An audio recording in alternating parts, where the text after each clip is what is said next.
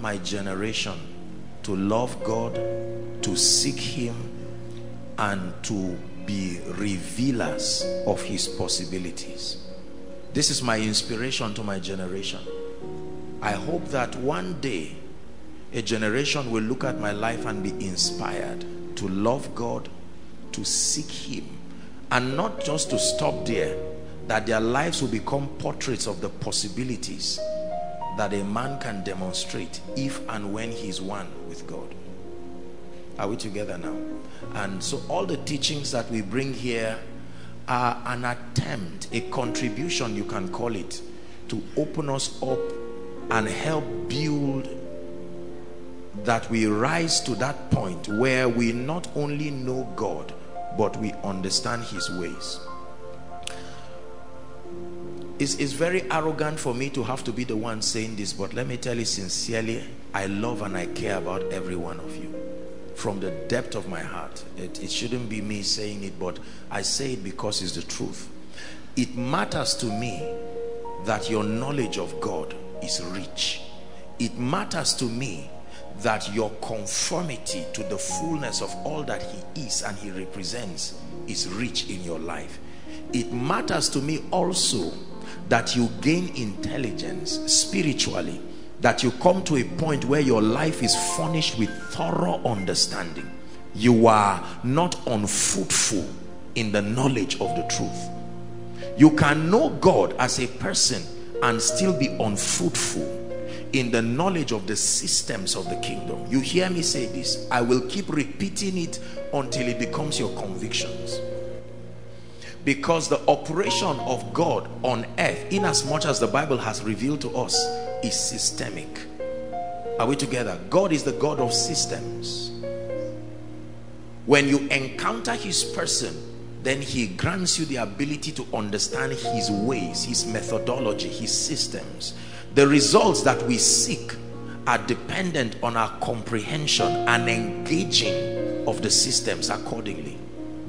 Are we together? So on one hand, we are coming into the knowledge of God, intimacy here and there, but then we must understand his ways. Listen, let me tell you this. Our destinies, the quality of our destinies on earth, not only depend on the love of God for us, but our ability to understand his ways of doing things. Are we together now? To be able to replicate his reality in our environment. That's the whole idea of kingdom come. It's not a mystery. It's to be able to sustain the ability to make your life become an expression in every area. Every area. Remember, there's a scripture we've been playing around with very recently. The Bible says, 2 Peter chapter 1 and verse 3. It says, according as. Verse 2 says, grace and peace be multiplied to you, through the knowledge of him, of our God and of our Lord Jesus Christ. Verse 3 says, according as his divine power hath given us how many things? All things that pertain unto what? Apostle Peter would have just stopped and said, his divine power hath given us all things. That would have been enough. But he says those all things are divided into two categories: the matters that pertain unto life and the matters that pertain unto godliness. Everyone say after me, life, godliness. Say one more time, life, godliness. There are matters that pertain unto godliness. For instance, your spiritual growth, right? The issues of the spirit. When I open you up to the dimensions of the spirit, the anointing, understanding the ways of God, digging into the bowels of the spirit to be able to come up with the things that help you to conform better, to become a spiritual man. These are the things that pertain unto godliness. But there are things that pertain unto life.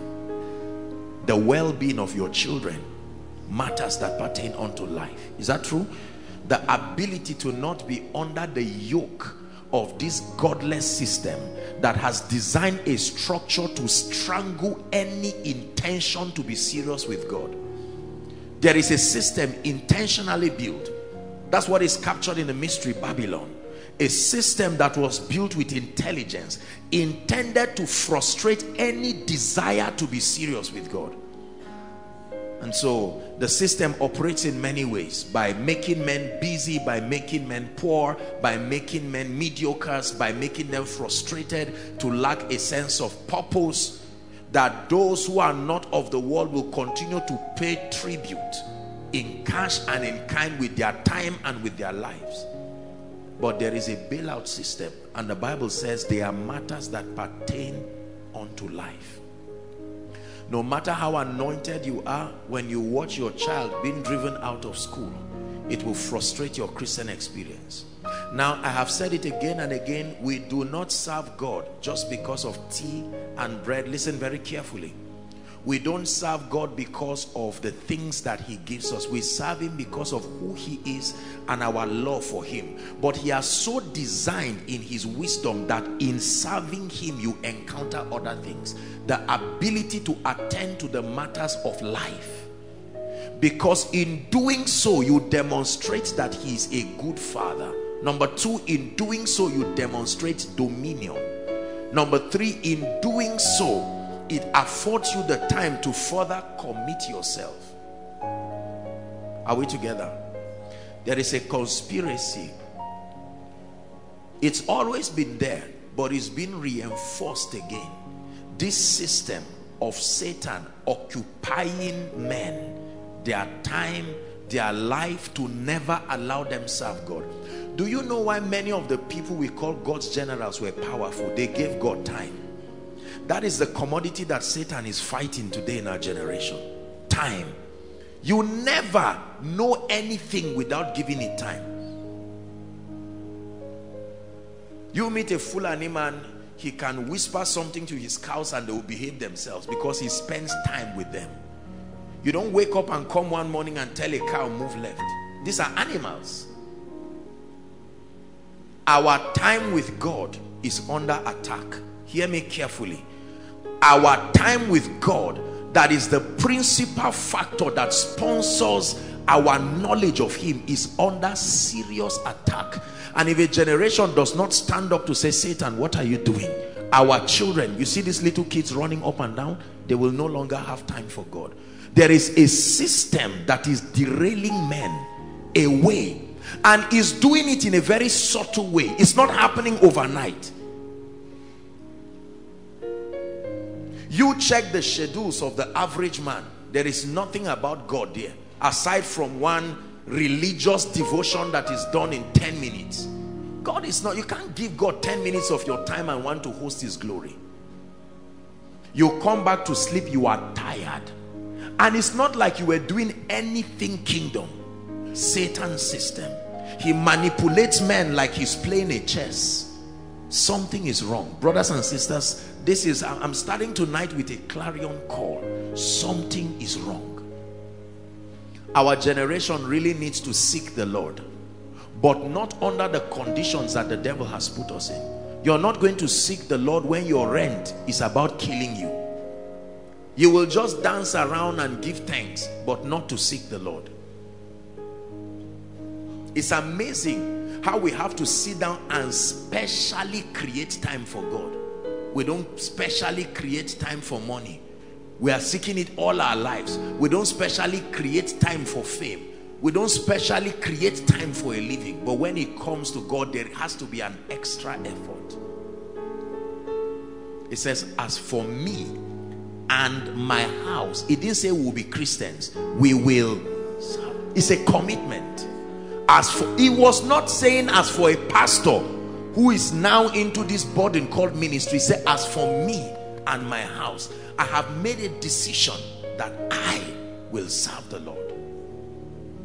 Our generation is under serious threat. Look how hard the devil has made it for an average young man to be established. Even at age 40, he has not even started establishment. If he's to live 80 years, that's half of his life gone. And don't forget that when he's 60, 70, his strength may not be there again. And the Bible says that we should serve God in the days of our youth. So he rubbishes the days of our youth so that we spend our entire entire life looking for what to eat, what to drink, trying to educate our minds, trying to earn a living. And then we give him some little time, devotions here, one program, one emotional crusade here. We will never. It's impossible to institutionalize God to a generation that way. If we want our children and our children's children to serve the Lord, let me tell you, we must make God a big deal in our generation. Not a factor you add to your life if you are a Christian, but the basis of your living. I'm concerned especially about our teenagers. Most of them don't know God again. Ask them, when we were teenagers, one young man who is not even serious, just a Sunday school goer, can recite 30 verses. It doesn't matter whether he loves God or not. But you ask one of these are young ones to recite even John 3:16. That unbelievers who were passing around church knew. You ask them and hear what they will tell you. But ask them what is the latest app, the latest computer game, the latest, what do we call it? All these funny things. They are not wrong in themselves, but something is happening to a generation. If we don't pay attention, we will cry in old age and say, Lord, did I fail my generation? These are my contemplations. The level of non-attention to God is becoming a thing of concern. We are going to churches. Sundays, churches are full with members. Wednesday, activity. I'm talking of seeking the Lord.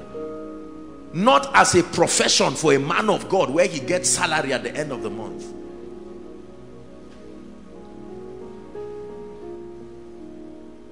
As for me and my house, I will serve the Lord. Most people who serve the Lord is because they have given up on the matters of life.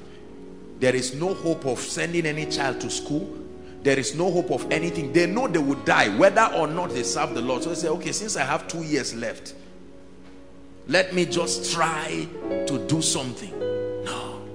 Our generation has brought an option.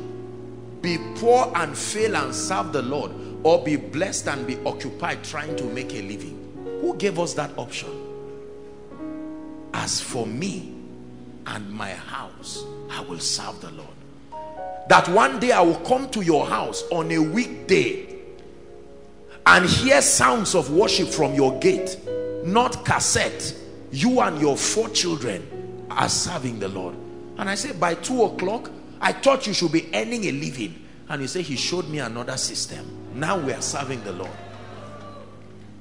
And visitors pull their mouth while they are languishing in the squalor of rebellion and watch you. Say, Pastor Alpha, you are serving the Lord. Jedediah is 12 years and his teenager friends are there all around, smoking their destinies away, and this child is there serving the Lord. It is selfishness and wickedness that makes us to forget the generation that is coming. I'm sorry to say it, and I love our parents. We have many of our elderly people here. I love them, but one of the mistakes that our fathers made was they were very selfish. They did not remember that a generation was coming. So all they did was to educate their minds and look for food to eat. There's hardly any heritage given to a young man. Every young man starts almost from ground zero, spiritually, financially. The time a young man should use building his spirit is fighting warfare, because the chains that have held him at 30, he must spend 1 year contending for victory. As for me and my house, I can't claim it for everybody, but as for me and my house, we will serve the Lord. How many of us here got born again directly by our parents? How many of you?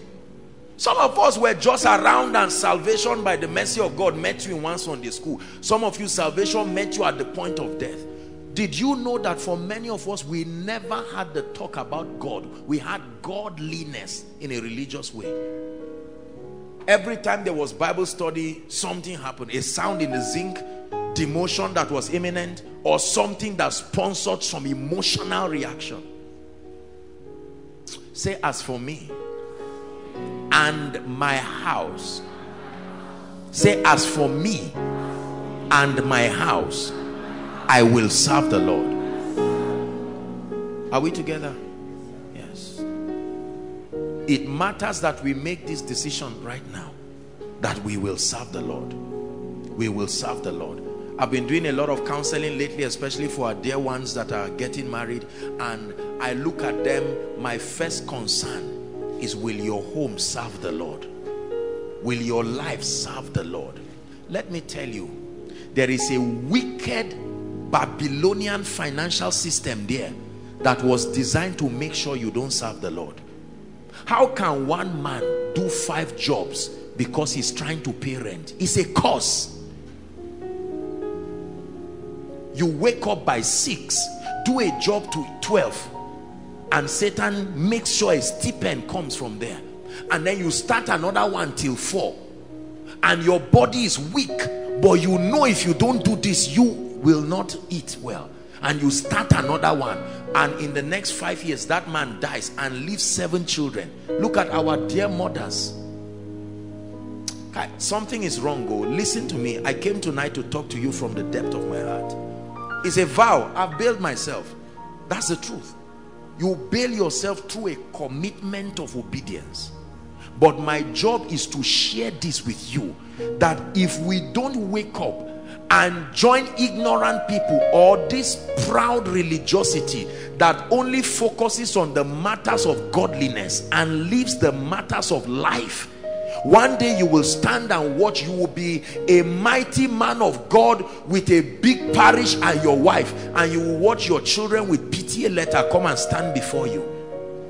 We've been expelled, not because we smoked, not because we drank, because the means to make it happen was not there. You will be in a church and the owner will come and lock the church while service is going on and drive you out. As for me and my house, everything that must be put in place in my life to allow me serve God, I will put in place. If you can make that commitment tonight, we have achieved something so far.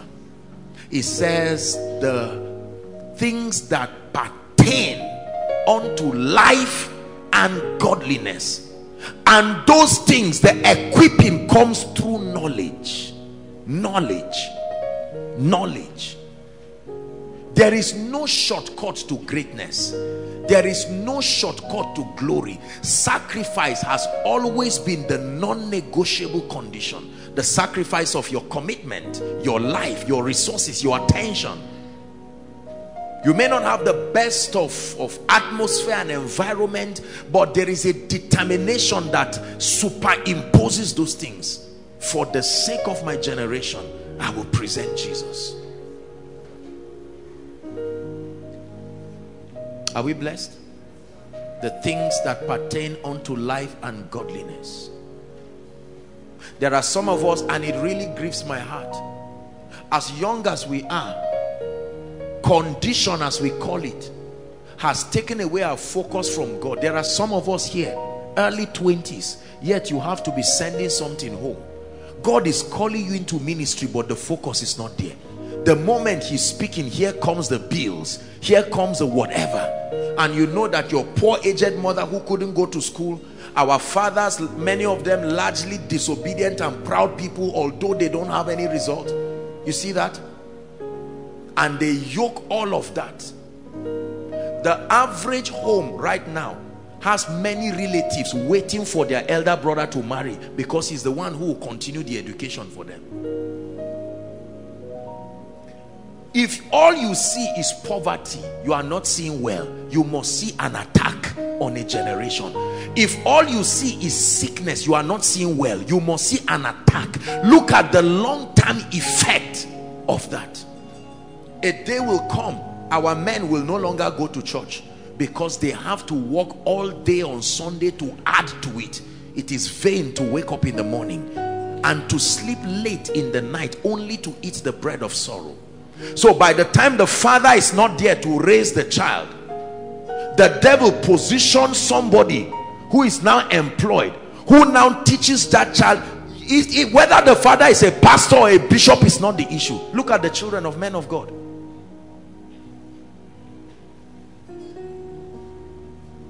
This is a cry and a burden that is boiling in my heart. We must redeem not only ourselves, but redeem a generation. We must start thinking transgenerationally. Don't say you are too young. If the entire scope of your life is just me, my marriage, my home, my this, no, you must start thinking. You see that? When Koinonia started, this young boy seated here was in the loins of prophecy. Today he's now hearing. You will be surprised one day now, this small boy you see will be going to secondary school. One day he will be writing JAM. And you will open your eyes and see that I made a mistake I cannot correct again. Many of us seated here, the reason why our lives are delayed is because we have to pay the price that was made by our parents before we start building our own lives. You've not even started building your own life yet. You are paying a debt you know nothing about. Then when you are 50 and have paid, then you now start your own life. It's an attack. Listen to me very carefully.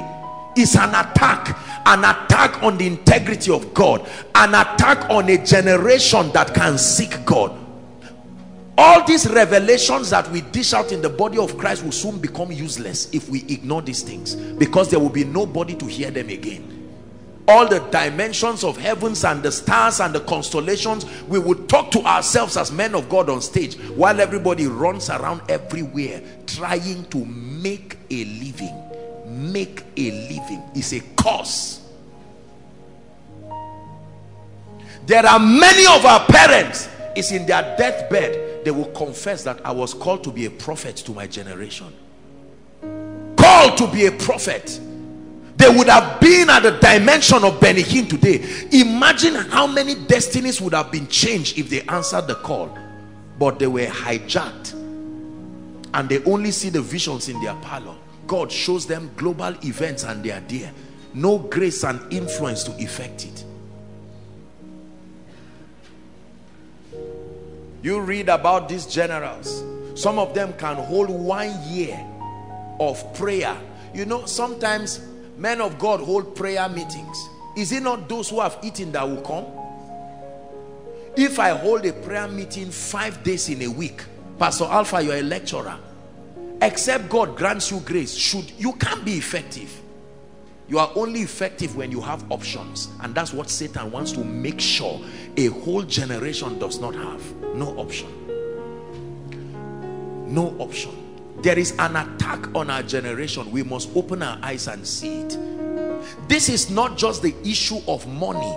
This is not the issue of influence. This is the issue of the destiny of a generation. The prophetic destiny. The prophets labored in the Bible and prophesied about our generation, and they died not seeing this. Now we have come in the scene, and many of us are just playing games with our lives, doing the same old things that brought pain to us, so that our own children will cry. I want to serve the Lord, not because I'm a preacher. I want to serve the Lord because my life was meant to be a revelation of His glory. I want to serve the Lord. I want to be the one to coach my children, not Sunday school. Son, sit down, let me teach you the Bible. Not police station, teach my child how to live. Not a rehab center, teach your child or daughter how to live.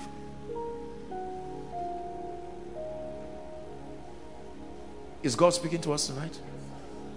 I'm challenging you. There is a serious burden in my heart. If we do not arise for our generation, let me tell you, very soon you will be laboring on your child, and the lawless children of another person who is not listening to what I'm saying will be there to become the strongholds. We not only must care about our children, we must care about our generation. One child, 90% of our children are influenced to be bad. They are not bad on their own. You are laboring to train them. There is another godless man somewhere, and they all meet in the same place. And Cain dominates Abel, and make our children feel sorry for being Christians. You look at many of us here, you are looking at me now. Look how ashamed you are if you are in the social sphere. Now you are in church, you are jumping. But once you are there, are you drinking? No, I don't drink. Are you this? No, and they look at you, oh, what a child. This guy, his eyes have no, and you feel so guilty for loving God and paying attention to him. It's like the in thing now is rebellion. You are a man to the degree to which you are stubborn, lawless, rebellious, and proud. That's what we are marketed to a generation. That is the portrait of a superhero that our children are learning. If you must be a superhero, be rebellious, be a bully, be everything but a Christian. The average young child is not interested in church again. You invite them. Find out how many teenagers come for koinonia. You'll be surprised. There are young people, there are old people, but the teenagers don't come. It's not because it's night. They stroll around and then go around and do a lot of things, and Satan comes. He wants to capture that generation. But in the name of Jesus Christ, there are people who will say no way. There are people who will create a spiritual barricade that as the priest of my home, no way. Satan, there is no entrance. That gentleman who was talking about Aleko or whatever it is, look at now. That a time will come, your child will be saying, Mommy, we are from Benue, but what is that? You say, I settled it already. Don't worry. It was well settled. That discussion, just one day I will tell you about the story. That once upon a time in our village, people don't reach 30.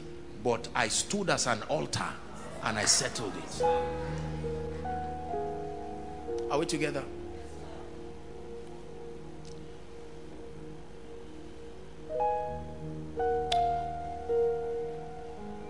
And one of the deceptions, let me begin to build my discussion tonight now. One of the deceptions that I think God is granting me grace to connect tonight is what I call the danger of imbalance. Write it down. The danger, the catastrophic danger of imbalance. It not only matters that we communicate truth, it matters that the truth we communicate must be the whole counsel of God. Everybody say the whole counsel of God. The whole counsel of God is a definition of all his intention. Everything he desires for a people within a time period to know about him represents the whole counsel of God for that dispensation. And one of the things that you see Satan playing out right now is an attempt to use religion as a tool that sponsors imbalance.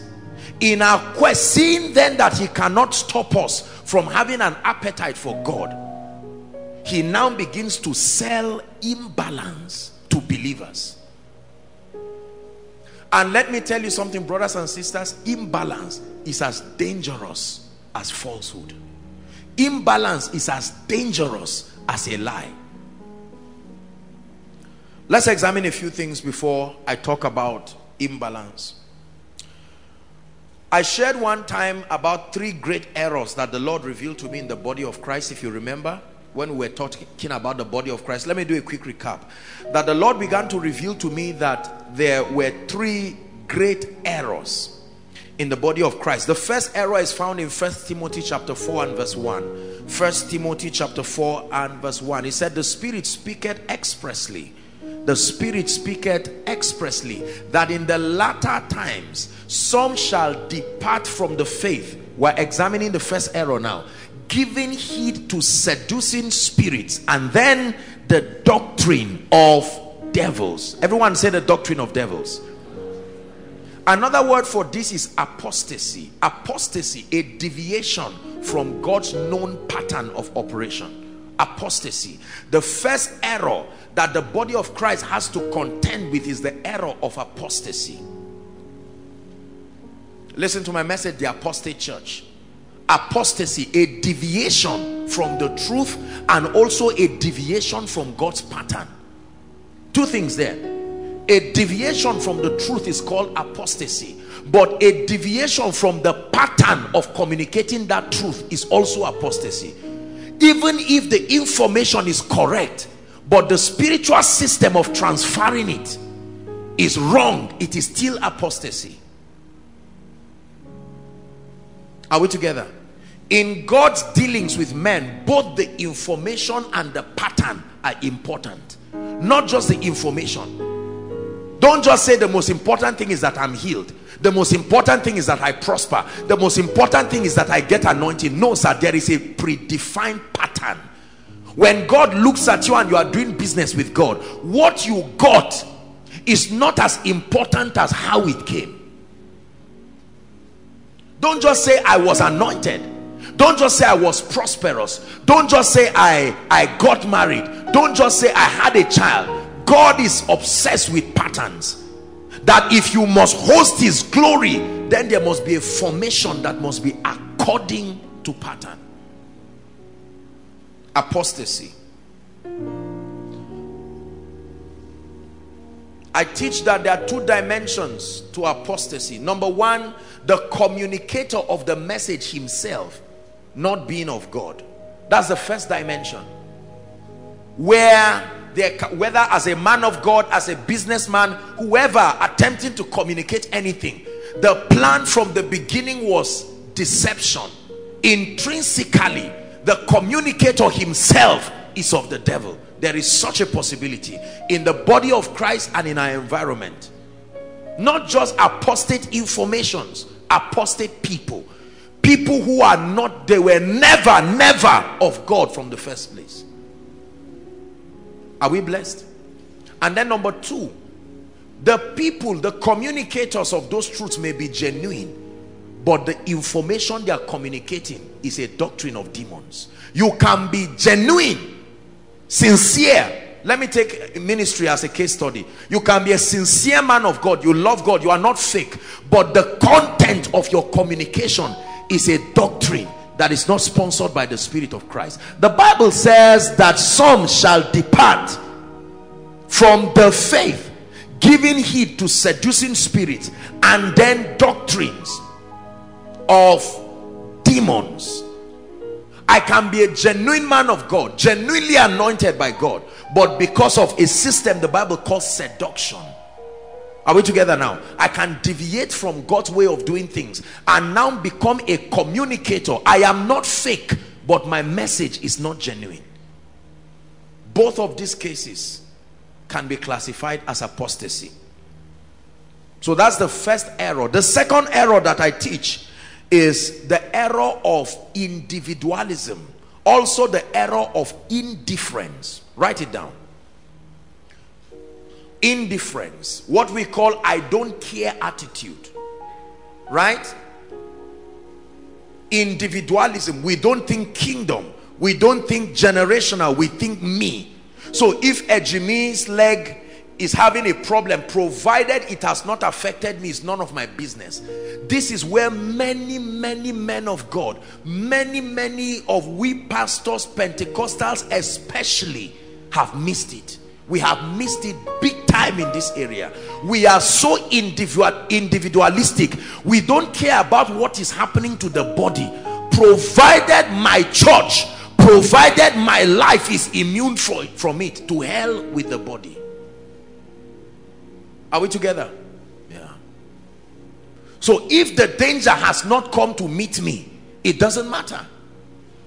If an armed robber comes to steal in a pastor's church nearby, it was not my church, it was not my member, my kingdom financier was not robbed. So pastor, may God bless you. If someone dies, provided he's not a member of my church, it's amazing how we leaders mentor people to deliberately select. Being in the body is not enough. You must be associated with me to be able to enjoy certain benevolence that is meant for the body. It's a poisonous spirit. The error of indifference, the error of individualism. When God begins to build his army, his system of operation is that he takes us beyond individualism and connects us as an organism. If your leg is having pains, your head can pain you because of the leg. Is that true? We're returning back from Kano and we stopped at a filling station to get fuel. And one guy was marketing a funny product. You know these guys that market something at the filling station? And he said, the drug or the lotion, whatever it is for teeth. But you rub it on your leg.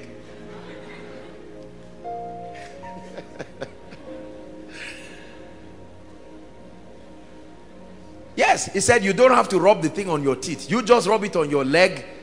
Now that's a body consciousness. At least I didn't buy it, but he taught me that the leg is related to the teeth. Because we have been taught to apply drugs only where it hurts and leave other parts. And he said, no, let me show you another formula. You can apply it in the leg, but it can touch the teeth. That means I can pray from Zaria and God can preserve Kenneth Copeland because it is the body. I can hear that there is an attack on a man of God and not say, after all, they don't listen. Say, no, Lord, this whatever it is, he's part of the body. His integrity is our integrity as the body. And Lord, arise in your mercy for your name's sake. But we keep becoming individualistic. You as believers, what is your pride? Our pride, let me tell you the pride of our generation. 3 things. 1, revelation, Rhema. The extent to which you bring an exegesis of the truth. And nothing is wrong with that, right? Greek words, Hebrew words, play around with all kinds of concordances and then dish out mysteries. We love that. 2, prophecy. If I give you a prophetic word, which is not bad. 3, anointing. And our definition of anointing is fall down, not result. Fall down. Just make sure you hit that bench as a testament that the communicator is having something. And so this erroneously become the pivot of our pursuit. We're looking for revelation. We're looking for an ability to communicate, which is to be desired. And then we're looking for an anointing to make sure when we step into a meeting, people just fall up and down. And when these things happen, we believe that we are fine. And we don't extend the scope of our alliance to God to extend beyond our personal comforts to think body. In terms of administration, you know, I love Koinonia. Thank God this is where he's planted me. But in terms of the health of the church, I am passionately concerned about the body of Christ. Just follow me. We're going somewhere tonight. Are we blessed? The third error that I teach, I have taught this already, so is what I call exaggerated confrontation of error. This is where it even gets sad. Exaggerated confrontation of error. That means that error that is attempted to be corrected, but not from a standpoint of love. Error that is attempting to be corrected from a standpoint of intrinsic intimidation by the supposed corrector. Now listen very carefully. You see, please come, Ejimi, can I use you? Amen. When you see Ejimi in one word, you think wealth, finances, right? Well, anointing too. Anointing. At least last week you saw it. Praise God. Now watch this.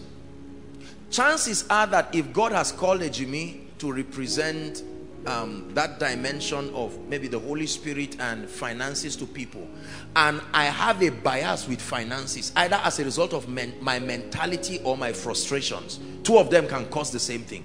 I can have a poor mentality or I can be secretly frustrated. Now if there is an imbalance in Ejimi's life or his way of communicating that, chances are that because I was angry since, even before the imbalance came, now that I have found a scapegoat of a lapse in him, I will correct it in a way you know it was paining me. This is not, the point is not to correct. The point is to vent out pain. There is a big, this exaggerated confrontation is even more deadly than error itself. I once had a well, somewhere a man of God was talking about those. He was saying they teach people how to pray in tongues somewhere, you know, trying to be sarcastic. That man himself does not pray in tongues. He doesn't believe it. But there's no legitimate case for him to fight it. So he now routes through a church or a man of God that he sees teaching people. He now uses that one exception. This is how you know error is exaggerated. A man of God or a businessman or whatever picks one single error and robs it off beyond the proportion of its relevance. You know that the goal is not to sponsor correction. The goal is to help manage intimidation. Are we together now? So Ejimi talks about money and all of that, and all of a sudden I'm there in my frustration, and I turn and I say, be careful. All these guys that just talk about money all the time. The truth of the matter is that I may be right in speaking about that unique situation, but it's not coming from a standpoint that wants to contribute to the health of the body. I am only communicating because I am intrinsically frustrated. Thank you, sir. Are we blessed? Some of us here seated looking at me have become victims even of this. It tells on how we hate anointed people. It tells on how we hate wealthy people. Are we together now? Yes.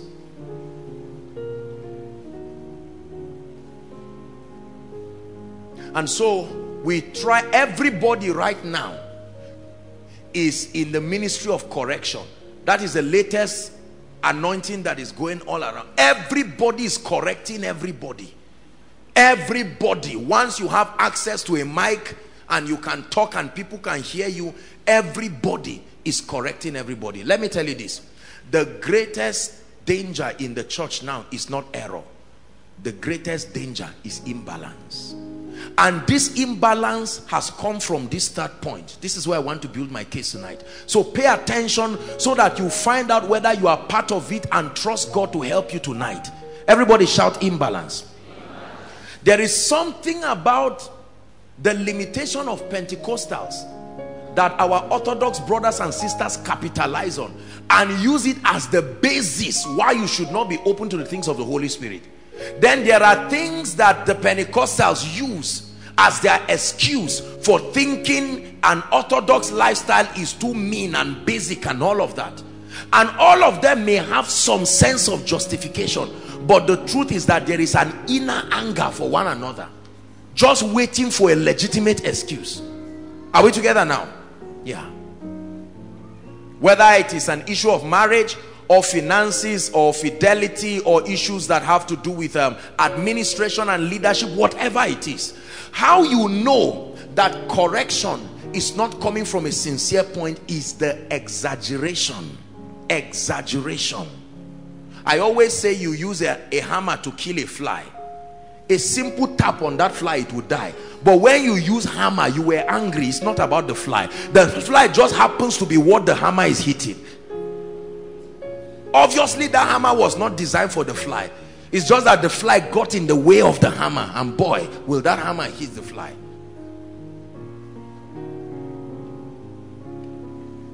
There is a spirit of pride. Listen carefully. It looks like it's coming from God, but I'm exposing Lucifer. There is something Satan is doing in the, especially among women of God, that God has privileged to have access to revelation and anointing and a dimension of the miraculous. Pride is gradually eating us up because we believe that because of the little results we have authority by ourselves to correct everybody and everything. Every man of God is trying to show what another man is doing wrong. Everyone is trying to show that this is wrong. Why are you praying like this? The other one will say, you too, why are you keeping quiet when you are praying? The other one will say, what is the meaning of warfare? The other one will say, keep waiting, demons are coming. See, let me tell you this. Let me tell you this. Listen very carefully. Listen carefully. If we do not trust God to rise up and correct these imbalances, we are going to authorize Satan to destroy us. God's goal is not to produce koinonia in all the earth. If God gives me an assignment and says, apostle, through you The gospel will get to the ends of the earth. He was talking to all the people who will come out spiritually and prophetically through my loins through. There are ministries that will come out of me. They are an extension of that instruction. The idea is not to turn every believer in Nigeria into koinonia. It's a failed project from day one. And anybody who knows God will never be part of that failed agenda. So God is not glorified when koinonia has more members. God is glorified when the kingdom advances. Listen very carefully, because right now the entire scope of our soul winning agenda is sometimes is even sheep stealing. I say this because I love the body. You are sitting quietly taking fresh air. Someone comes to preach to you. You say, okay, I'm already born again. As soon as he's leaving you, another person is coming. Say, your brother just, we say, it doesn't matter. You just listen. Have you been given, are you aware of our church services? You say, yes. He say, come. And the next time you see him, look how people feel guilty and blackmailed because I invited you for koinonia, you didn't come. And you make it look like you are the worst sinner in the whole world. You are just because you did not come. That's not salvation. That's pressure. Like banks give people target. Bring this by this month. We have begun to propose some of those campaigns, and we must be careful. Kingdom advancement is not the advancement of a name of a church. It's the advancement of the agenda of God in the hearts of men and across the spheres. Now it is important that the individual ministries do their best to be the platforms for people to be saved and equipped, but that's not the idea. There are people, it's one of the reasons why pastors never invite people to their pulpit, because someone comes and in 2 minutes before he preaches, he has said almost 90 things about his church, and sometimes some can even be sarcastic to downplay the church that now invited them. You hear about people who go for conferences, and before you know it, while in that conference he saw a keyboardist playing well, he saw a worshiper singing well, and the man of God will collect their numbers, travel back, and now call them and begin to indoctrinate them. You sang too good, your pastor doesn't deserve you, come and join a moving train, we say.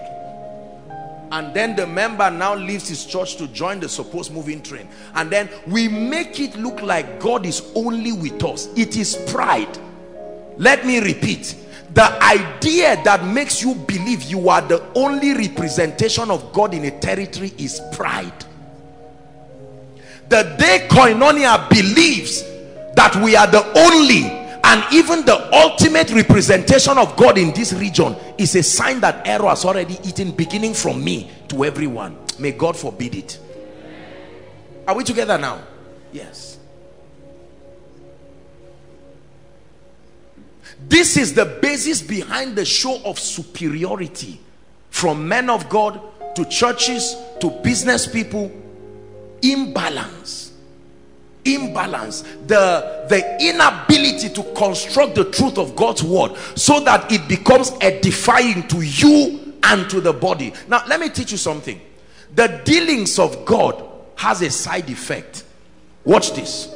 I've shared it here, that if God calls me into the healing ministry, watch this, because of the character and the nature of my training, are we together, it will require a level of meticulousness in a dimension. Chances are that because of my concentration, I will trivialize other matters of the kingdom too. They are important, but because they were not captured in my training process, I will assume that they are not important. Are we together now?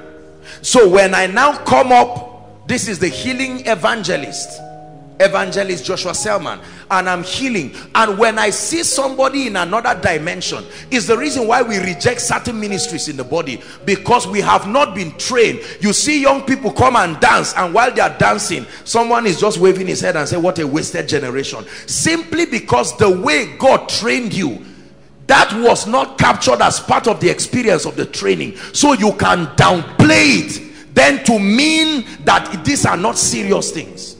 When people come to church, they sleep and snore every other time until the man of God comes in. Now God had been moving since.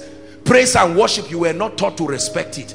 A time of worship, people are rolling on the floor, God is speaking to people. Someone has received his breakthrough already, but you were trained that until someone stands on stage. So if the man of God now comes and starts rolling, you say, what kind of church is this? You don't preach here?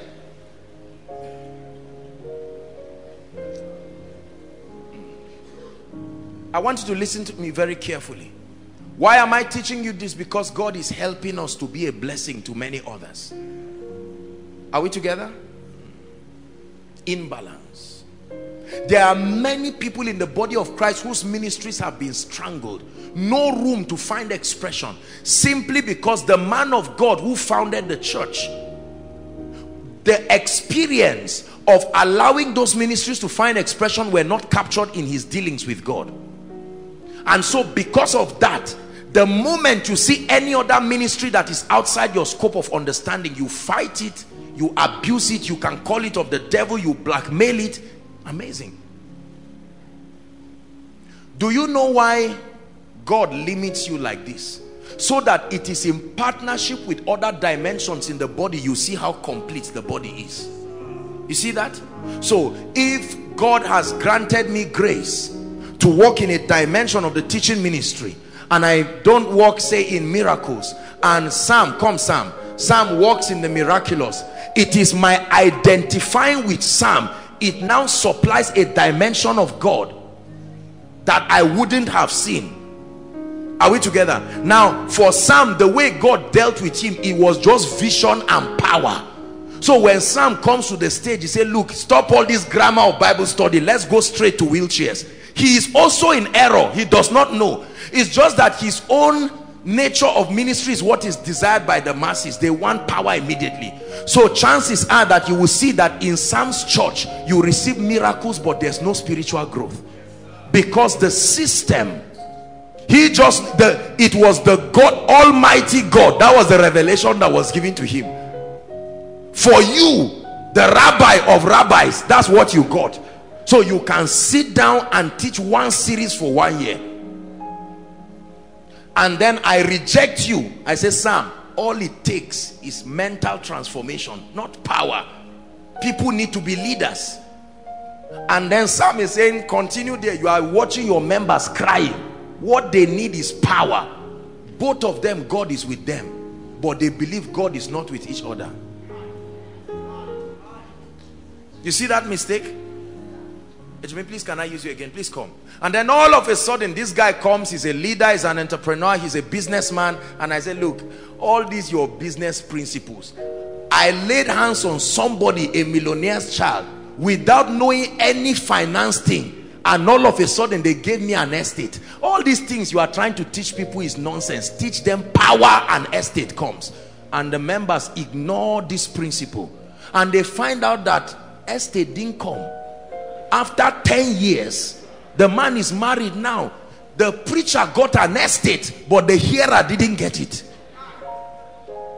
Are we together? Now all three of them, now chances are that Ejimi may be angry and say, look at this guy, power, power, power. Let's see whether you ever rise to the government. This is the fight. Now everybody, let me tell you what Satan does. When Satan wants to destroy you, if he knows there's nothing he can do about your anointing, he covers you from seeing the body. So the only thing you see is your church and your performance, and based on that he will now use supposed loyal sons to keep you in that state. The power when you came into that meeting, you know, I like you, you don't talk anything, no verse, Bible was not open, straight to power. And he say, you mean it? You were impressed? Say yes. Now this is a group here hiding themselves and shortchanging themselves in imbalance, yet they will believe that because the man sees visions, he has the entire scope of what God is doing. And then he will have the effrontery to now indoctrinate his members into believing that anytime you see our teacher man or anytime you see our businessman, ignore them, just get power and rest. And that's what is happening. So we have a congregation of people today who have no regard for the word of God. Turn to Philippians, you see them just snoring. Once you hear so, you see, that's right, this is, I mean, we're in church now. That's all people want. And while that shout is going on, the business guy says, when you finish, go and pay your rent. Shout, roll on the floor, your rent is the tribute collectors are there. And you can't say he's not godly because he's rich, and it's with part of the money your church was built. So the pastor can't shout at him. You know what it will mean to you. Look at the confusion. Now let me tell you, no one of these three will admit they are incomplete. It is one of the hardest things for men of God to do, to admit that regardless of what they have seen, they need to spread their horizon beyond the scope that was revealed to them to see the body. It is in the 7 lampstands that the fullness of Christ was seen. The 7 lampstands. I heard a voice. When I turned, I didn't see Christ. I saw the complete church with all the dimensions. When I saw the complete church, I saw the fullness of Christ. If I had seen 2 of them, I would see only his hands and think God is a hand. Then I see another church and see his eyes and think all to God is prophecy. Then I see another church and I see his legs and I think all in life is progress. But the complete church revealed the complete Christ. Is God speaking to us? This is a revelation that will bless you beyond imagination. And so Ejimi now organizes a seminar to correct people and gathers all his members and say, look, all those power guys, don't mind them. All those revelation guys, the Bible says money answered. That's the members answering him now. All things. Whereas there's somebody dying in the hospital with cancer, a millionaire, that money cannot do anything about. Are we together now? Answered all things. And if any of his members dare ask him and say, sir, why don't the power of God work in you? You say, are you stupid? Am I not rich? Is that not power? You see, that person becomes a disloyal person. Imagine how many of us are called disloyal for asking questions. Pastor, we don't pray in tongues in this church, but is it all right? Don't ever ask me. I am this, I am that. Don't go and join all those riffraff roadside prophets. Man of God, is it okay if I meet a man of God to hear the counsel of God? No, the word is everything. Just focus on the word. Don't let any roadside prophet come and deceive you. Whereas that man is in utter confusion, and 5 minutes of this ministry can correct 10 years in his life. Many members would have moved forward if only they went to where the eyes of God is, but they refuse because the pastor has the hand of God, and they keep seeing the hand of God. The hand does not see, it only holds what the eyes see. Listen to me, because many of us are starting ministry now. Some of us are in ministry, some of us are leaders, and already if we are not careful, we're getting into big error. We've been mentored by all kinds of people. That's why I see, as a man of God, if God gives you any influence over people, go and pray and say, Lord, let me not raise a people that will be defiant from your patterns. I say it with all humility, not to blow the trumpet of this ministry, but by his grace, Koinonia has been part and parcel of the building and the lifting of many ministries. As a person, we have account numbers of many ministries that I'm not even connected to. They are not my friends. We could just hear that there is a program somewhere and say, look, we have to do something. The other day, I think Dunamis came and they were opening their branch here. Our protocol department, all of them, they said, look, let's go and serve. I said, quickly, make sure that anything that is needed, let it be given. My Koinonia. I am apostle, I'm the owner of Zaria. God gave it to me. It's my property. No. This is why men of God don't sleep. This is why men of God yoke members with covenant. Swear that you will stay. Why will I swear? Why? You change clothes. Why shouldn't I? I mean, I should swear that what? No. Or we now make it prophetic. God told me the day you leave me, or the day you do this, there is a curse. This is a lie. There is no curse coming anywhere. Anywhere. Just because someone is falling down when we are saying it does not mean it's a lie. There is no curse anywhere. Even God, you can choose to leave him. I said before you life and death. Why will somebody come and threaten you? Let me tell you the truth. I love the body, but it's a lie. It's our insecurity. It's not the Holy Spirit. Don't blame the Holy Spirit. Has no part in this. People stay when they are changed. People don't just become loyal to a leader foolishly. Don't you know that in the kingdom you keep things by leaving them? Whosoever keeps his life shall lose it. Whosoever keeps his members shall. Whosoever tries to keep money shall. But whosoever loses it for my sake.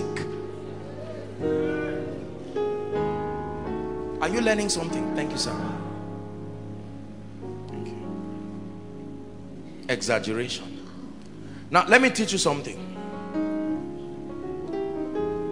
It is true that there are erroneous things in the body, but hear me, correcting the body of Christ is a ministry.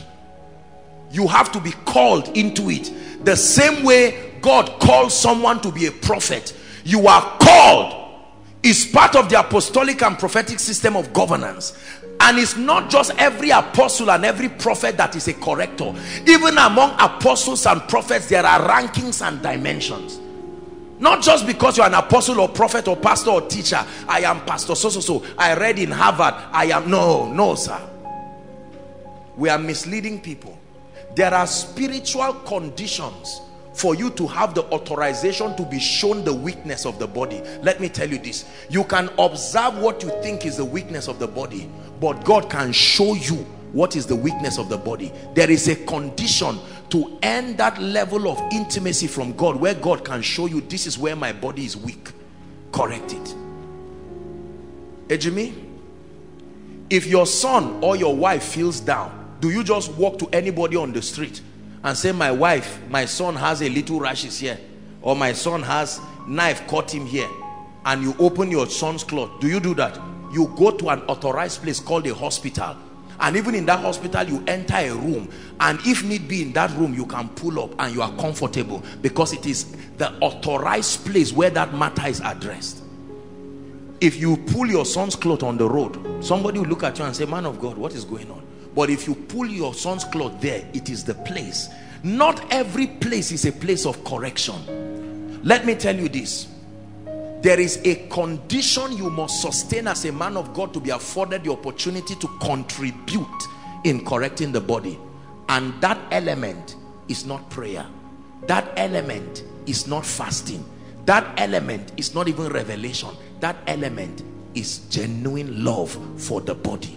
Not for God, for the body. You will never be given access to correct the body until you love that body. You can't correct the body from the standpoint of hatred. You can't correct the body from the standpoint of resentment. You can't correct the body from the standpoint of error. It's impossible. If I hate keyboards and this guy is making a mistake, I don't have the right to correct him, because my correction will meet with a bias that has been there. Let me tell you this. I travel a lot, and you can ask those who travel with me. I go to all kinds of churches and they do all kinds of things. Sometimes I am surprised when I see what people do in many churches. In my mind, I say, if I catch my child doing that kind of thing, we will talk. We will talk seriously. Yet I am able to have the accommodation. Let me give you a secret. If you look at Christ in every church, you will find him. Let me repeat. They went to a tomb where there was no life and found Jesus there. A tomb where there is no life, yet when the woman kept looking, she saw Jesus in that tomb. Is it in your Bible? The living have nothing to do in the grave, but a woman was determined to see Jesus, and although her location was the grave, she still saw him. So that dead church that you think your pastor is as dead as whatever, the day your heart is humble and you know that the builder is not a man of God but the Spirit of God, one day in the confusion of your pastor, he will say something that is the secret for your lifting. Now, we who God has helped with little revelation, little grace here, this is what we do. When we go to church, we hold our Bibles arrogantly and sit at the back. We don't sit in front because the man doesn't have anything to say. And then he comes as usual, turn to the book of this and that, and God so loved the world. Are you aware of this? And someone is just nodding and say, oh God, I would have listened to a message that would bless me. What is this guy doing and wasting my time? And you think what you are demonstrating is superiority because of spiritual level. It's a sign you have fallen for the deception yourself. Because the higher you rise in the kingdom, the more you know we are products of his mercy. So while you stand there and watch the man of God ramble and make mistakes and quote wrong scriptures, in the midst of it, if you really look at Jesus, the Holy Spirit will start speaking to you and say, truly there is this treasure in earthen vessels. You say, this man may not be so accurate, yet he has been pastoring for 15 years and the members didn't leave him.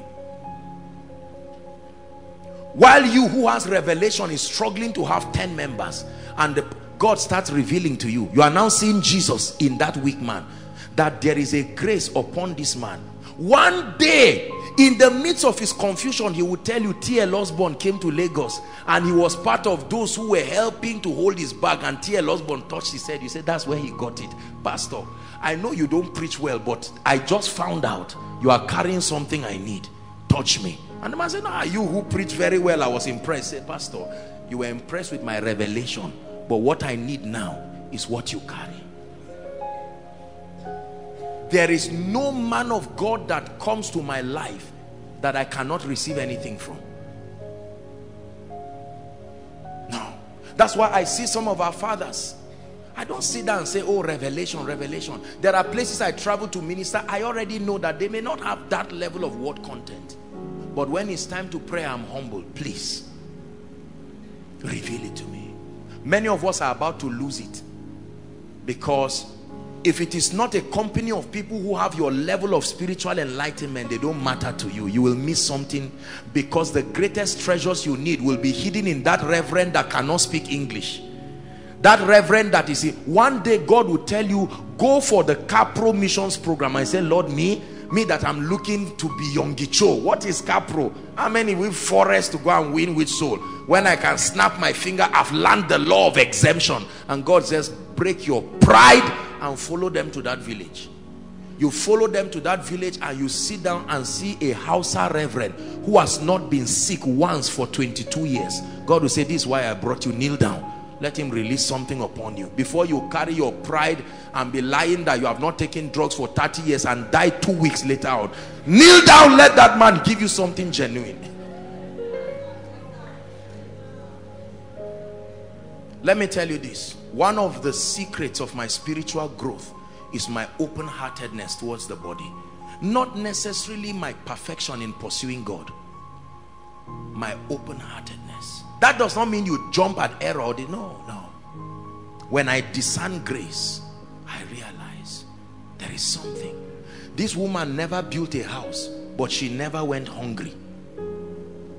She would tell you every pastor that rose up came and stayed in her house. There is something you should receive there. We are about losing. That's why many of us, do you know, let me tell you one of the things with error. Once you stay in a dimension and don't open up to the body, your area of strength will magnify and your area of lapse will become clear. It will be clear that only your hands are growing, but your head is remaining small. It will be clear that you are growing in prosperity, but your knowledge of God is diminishing. It will be clear that you are growing in the miraculous, but you don't have a heart for God. By the grace of God, I want to raise the balanced people, that they can look at your life and see that the matters of life, when they come to passion for God, you are there. Prayer, you are there. Not because I have all, but I know how to bring all. I travel somewhere and I see a man of God. Apostle, you are the great man, and your messages. While he's saying that, I'm observing. Lord, what do I see? This man has more character than me. I may pray more than him, but if we stand here and somebody is about to kill us, I would deny Christ and run, but this guy will stay and die. That means there is a grace for courage that I need. Our pastor is coming from Adamawa State. I had the privilege, they invited me. I've been there 3 times now, sir. Yes, 3 times. And when Boko Haram struck 2014, sir, am I right, and destroyed those people in Mubi, it was that meeting that was like it was a starting point for the churches again. While I preached and saw the way they honored me, I asked myself a question. I said, with all this mouth I make, if I was part of the pastors that stood before Boko Haram, will I denounce Christ? Don't be too fast, say me. Now there are protocol people protecting you. But there, a pastor can go out in the morning and say, wife, if you don't see me, just know that I died for Christ. That means there is a grace. You said the man is not praying in tongues, but you who is praying in tongues, you ran away at a sound on your zinc. This guy is standing and watching a gun. Do you think it is normal? No. By faith, Abel offered. It takes something to offer yourself. Now, a wise man will meet that man of God and say, sir, you may not have the grace to preach and heal like me, but I see that there is a dimension revealed to you. If I stay where I am, I will raise sons that can pray but never stand for Christ. I need that grace. I admit I don't have it. I admit that dimension has been opened up to you. I humble myself, sir. It does not make you small. This is what we will never do as men of God. Our pride will never allow us. We will hide and listen to tapes in the secret. And some of you are already learning those kinds of things. You never see yourselves and celebrate yourself. That guy is Pastor Femi. Pastor Femi of where? Rema. Which Rema? Please, I came into this town. I'm a man of God already. Who is this pastor? Of where? Under who? No. If you don't change from this, a generation will show that there was a lapse of God that we did not tap into. Don't ever let anybody say the prophetic is not useful just because you found the word of God. Don't call every prophet a riff-raff and a roadside prophet. There is a dimension only prophecy can birth. No amount of study can bring you there. There is a dimension only mental transformation can bring. So don't insult Mensa Otabil and say, oh, these guys are just there is a dimension only Joyce Meyer can bring. There is a dimension only Benny Hinn can bring. There is a dimension only Dr. Olukoya can bring. There is a dimension only Papa Kumuyi can bring. You ignore Dr. Olukoya and demons kill you in your pride. You die the death of a fool before your time. A man who was the best in molecular genetics and left it. Left something, went to school abroad, exceptional in molecular genetics, and came and humbled himself to carry the cross. And all of a sudden you see him and just say, what is all these things? We even mimic them in laughter, and the demons say, thank God for such a foolish generation. Are we together? Then you see a man of God, Papa Iya Deboe, can just stand. I'm mentioning names because I'm saying positive things about them and because they are fathers indeed. May God bless you. And you're like, I need fire.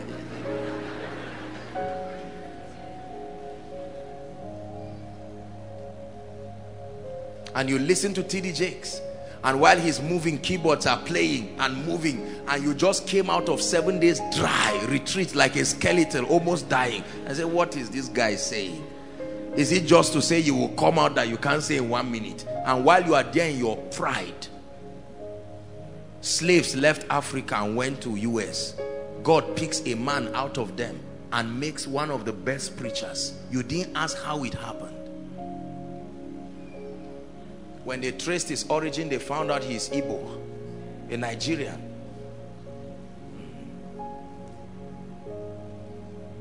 Are you learning? Who have you resented because of imbalance? Some of us right now, we love God, but we have educated ourselves into believing that some people in the body are not relevant for our growth. I'm telling you, you are already in imbalance. Especially if you're a man of God. If you are hearing me and you are in this mistake, change now. Change quickly. Never go back home and put men of God and keep bringing them one by one. Oh, this one doesn't have fire. This one, he doesn't have this. This one, I like his suit. I like this one. I like his this. Be careful. There is one Lord. There is one faith. There is one baptism. There is something that Joshua Selman will never see, even if I fast for 400 days. It will not be covered by a demon. It will be covered by God himself. so that I will need Ejimi to see it. There is something Ejimi will never see until he looks at Pastor Toby or a pastor here in Adamawa. There was something about God I learned when I went to Adamawa, sir. I say it. I have never seen a level of generosity from people like that. Women, some of them old enough to be my mother. And you see, I will say it. Till today, when I go to Mubi, they see me, they start jumping, Daddy Oyoyo. People with doctors, lecturers, with such depth of humility. I don't know if I can do that for anybody. And while they do those things, I don't sit down with my pride and say, wow, you mean they acknowledge me this far? I sit down and say, Lord, let this grace for humility that will be upon a man of 50 years before I now die in the next 10 years because of pride. Do you see that God has put the remedy for our fall in the body, but because we could not tap into it, imbalance is a destroyer. There are many families today that have no business being in poverty if they would listen to those carrying the graces. It's amazing that what we resent is what we secretly desire. Oh, I prophesy, your name is divine. Ah, man of God. And someone said, oh, these riffraffs, divine. Whereas one day he tried to. He said, what's your name? Are you Gabriel? He said, no, I'm Ejimi. And he said, no. He wanted it secretly. He was just too hot. And then he said, no, what is not all about prophesying. We must be careful. Most of the things people criticize, they test it secretly. When it becomes too hot, they live as if nothing happened. Then they create a theology. How can one person be praying for 12 hours? Life is not all about prayer. That man has tried to pray secretly. He thought it's just by energy. The grace is not there. So he sees someone fasting dry 2 weeks. There's a man I know in Abuja. I don't know anybody that fasts on earth like him. One day, maybe when we are doing something in Koinonia, and he honors me a lot, I'm sure I'll bring him one day to pray. That man can go for no food, no water. Not that you drink water in the night. Dry.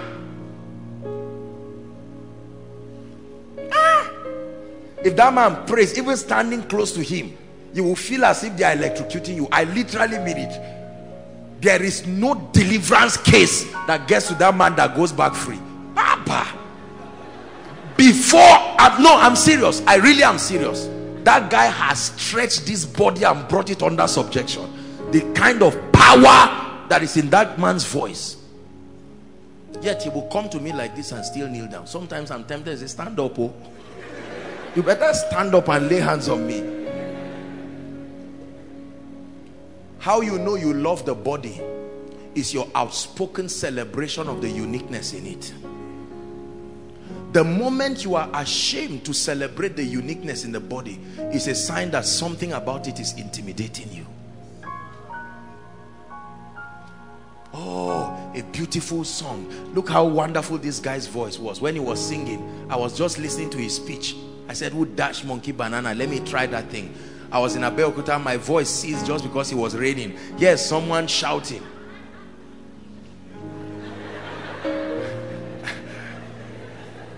Are we together? Now, don't forget, for those of you who know a little about me, I was once a music director. I'm not naive musically. But now I carry my pride and try what he's doing, and that's the end of it. There's no koinonia for 1 month.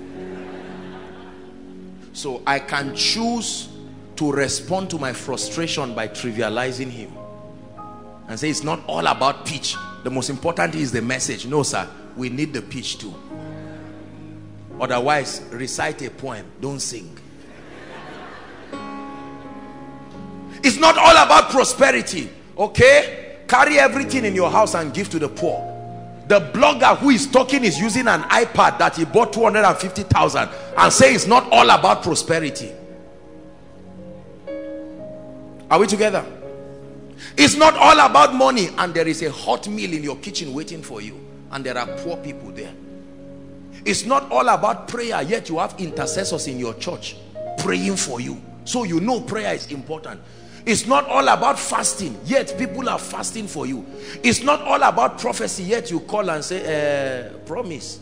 Just find out whether God is saying something around this. I'm agreeing with you. It's just that I had something I just want to, I won't tell you because it's pride. Just say, help me, sir. I'm trusting to hear something. I'm a man of God too, but there's this, the vision is hazy. I'm not seeing very well. What is there? Does it mean you are not born again?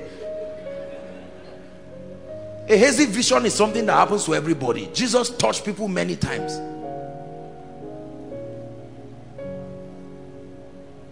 Are we together?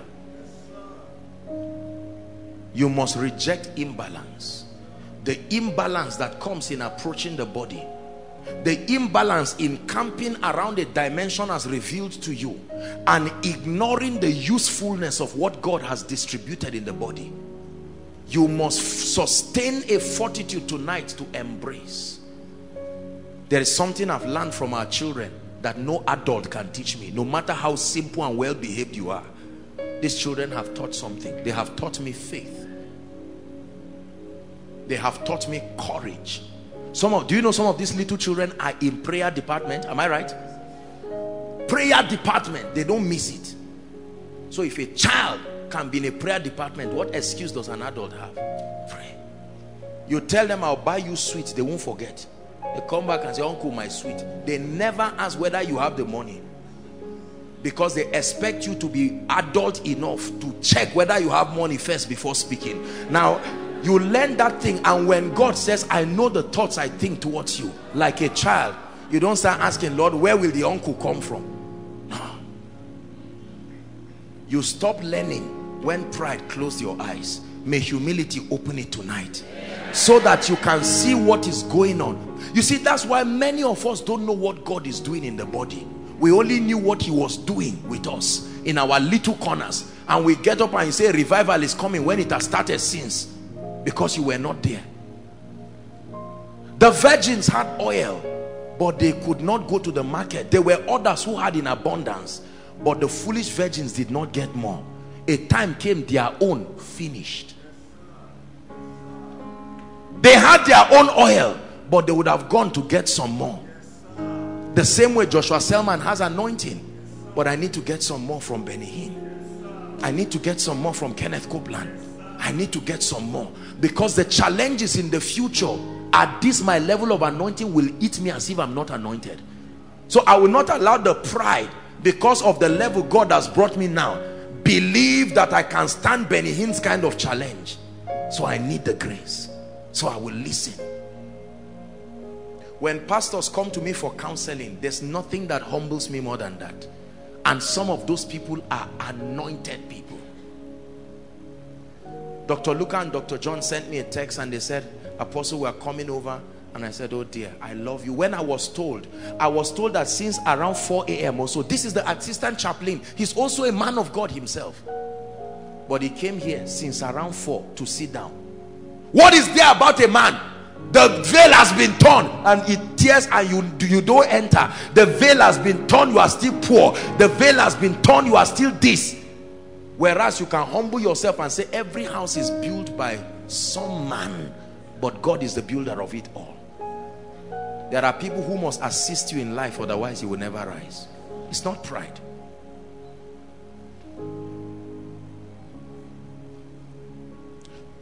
One of the things that God helps me to do at the beginning of the year, I go and our daddy escorts me to go and meet the pastors of CGC. I go and greet them and get down on my knees. With just a little, I honor them and I get down on my knees, and the pastor and his wife, they speak and prophesy over me and lay hands over me. I won't come and say, see crowd. No, there is a grace.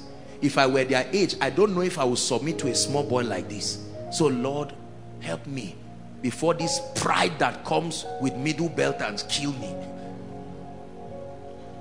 Where we don't have anything yet, we make a lot of noise. Lord, deliver me from it, so that I can look at one of these our little ones tomorrow and say, Apostle, I saw myself laying hands on you, and I said, do it.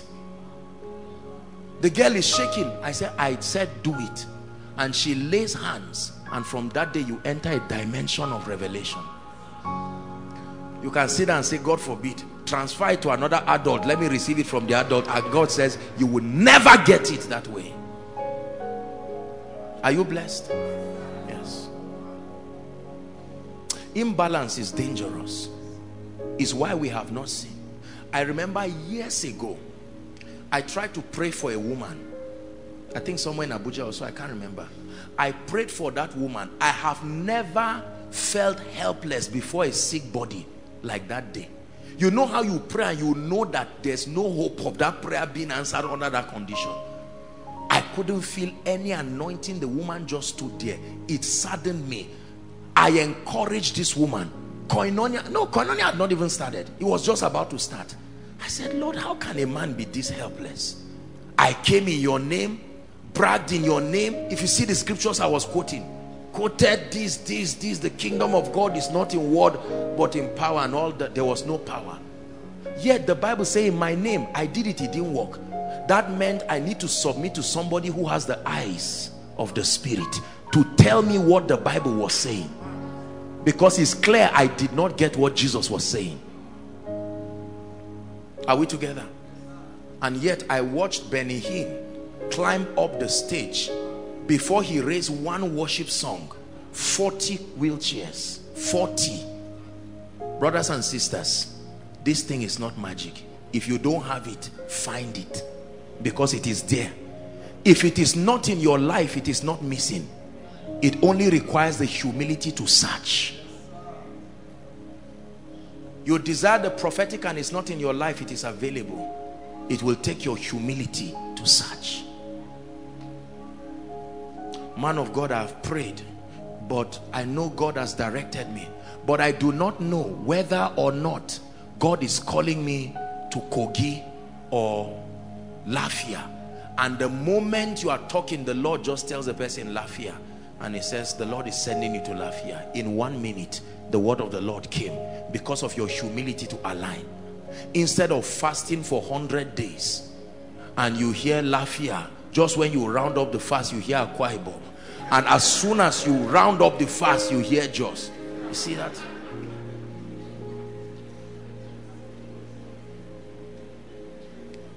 Whatever is a limitation to you, we are going to pray. Please listen carefully. Whatever is a limitation to you, the word limitation is relative. Everything you need is already resident within the body. If your life is poor, God did not make it so.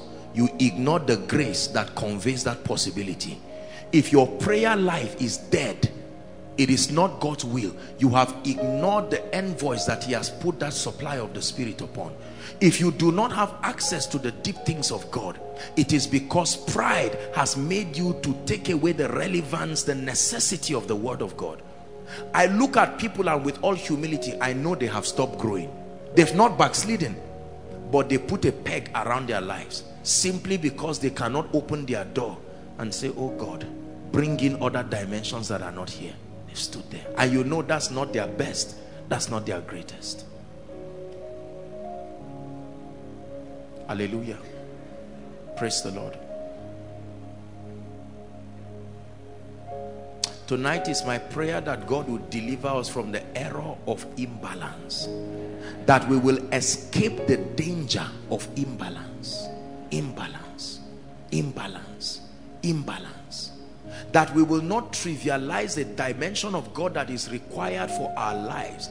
All dimensions cannot be in your life, but all dimensions can work for you. Listen carefully.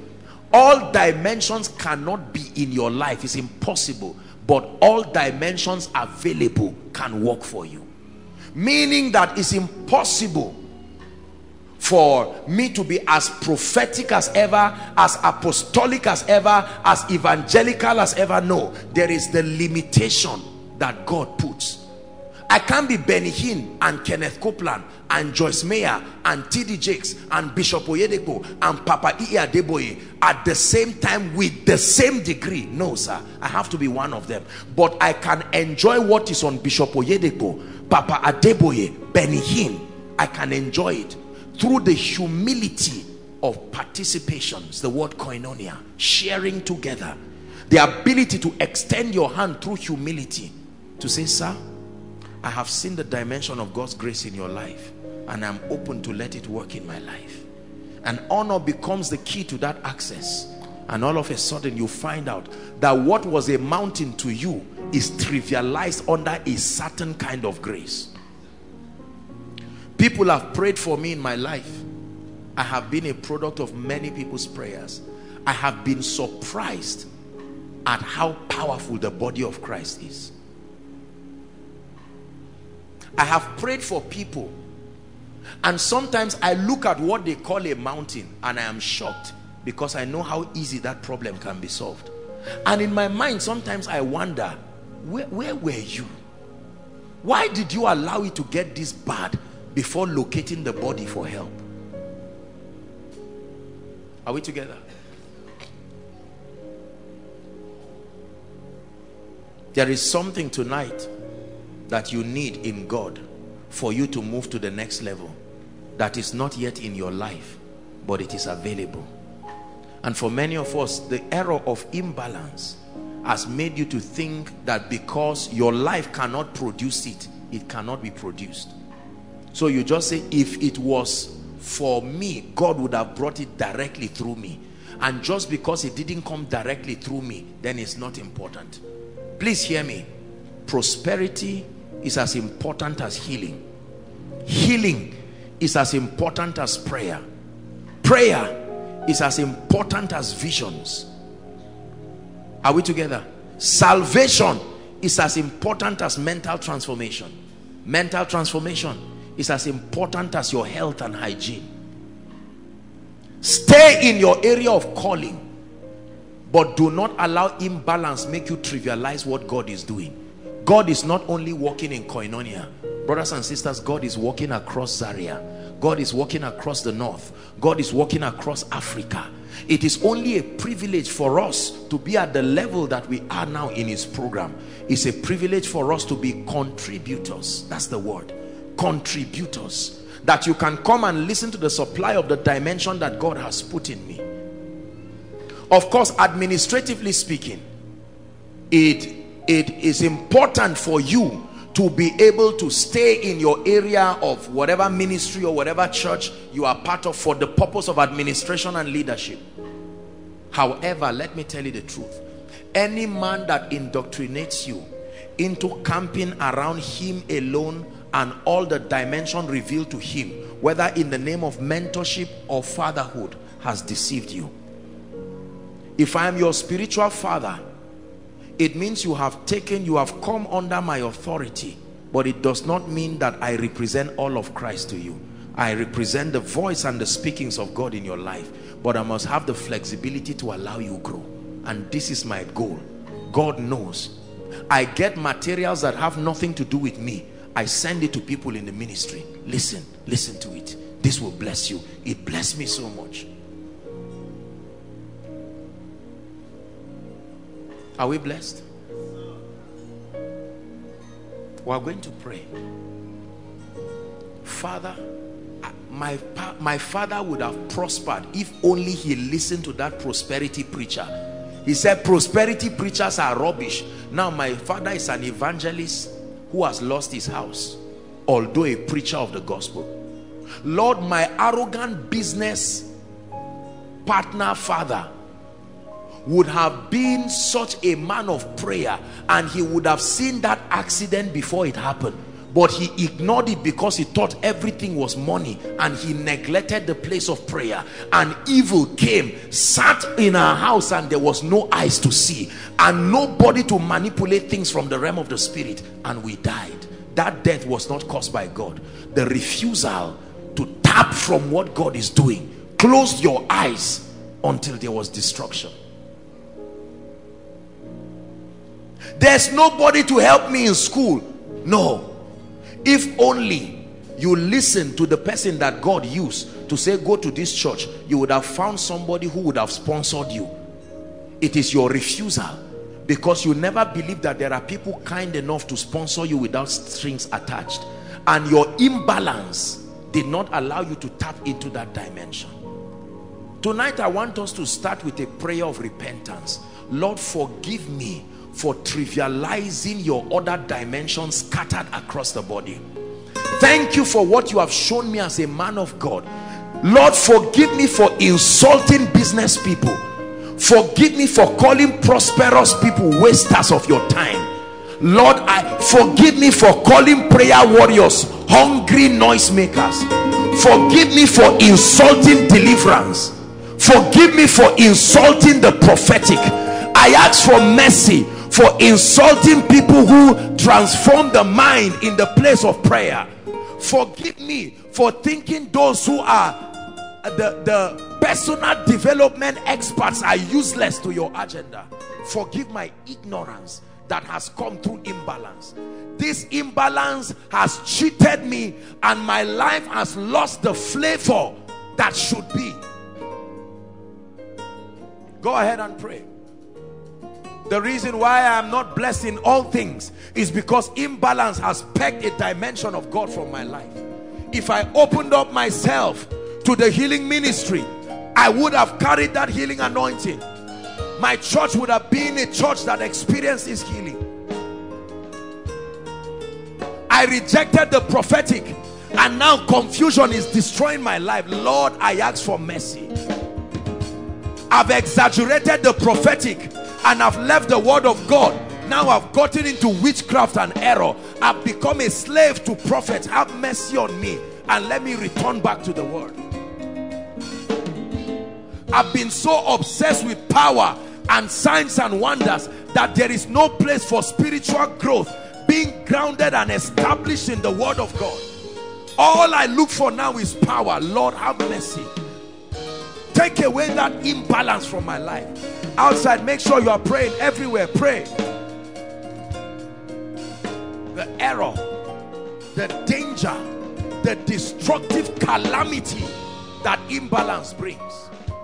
Lord, I've ignored the anointing and all I do is just an empty theological Bible study without the power, without grace. So my church, my business, my family has no genuine anointing. Lord, I open up myself to the dimension of authentic power. Lord, I rejected excellence. I thought it was just about prayer and Bible study and healing the sick. I rejected excellence. Now all my TV programs are not accepted because they don't match a level of excellence. I have wasted resources because of lack of excellence.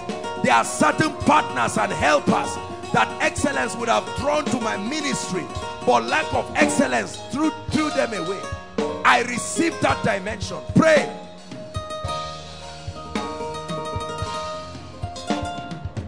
Hallelujah. Hallelujah. We are going to pray. There is not, maybe not in koinonia, but I observe the body of Christ and I see a widespread of prayerlessness. People don't pray again. Pray for me. That's the language of people. Oh, you are going for, please pray for us.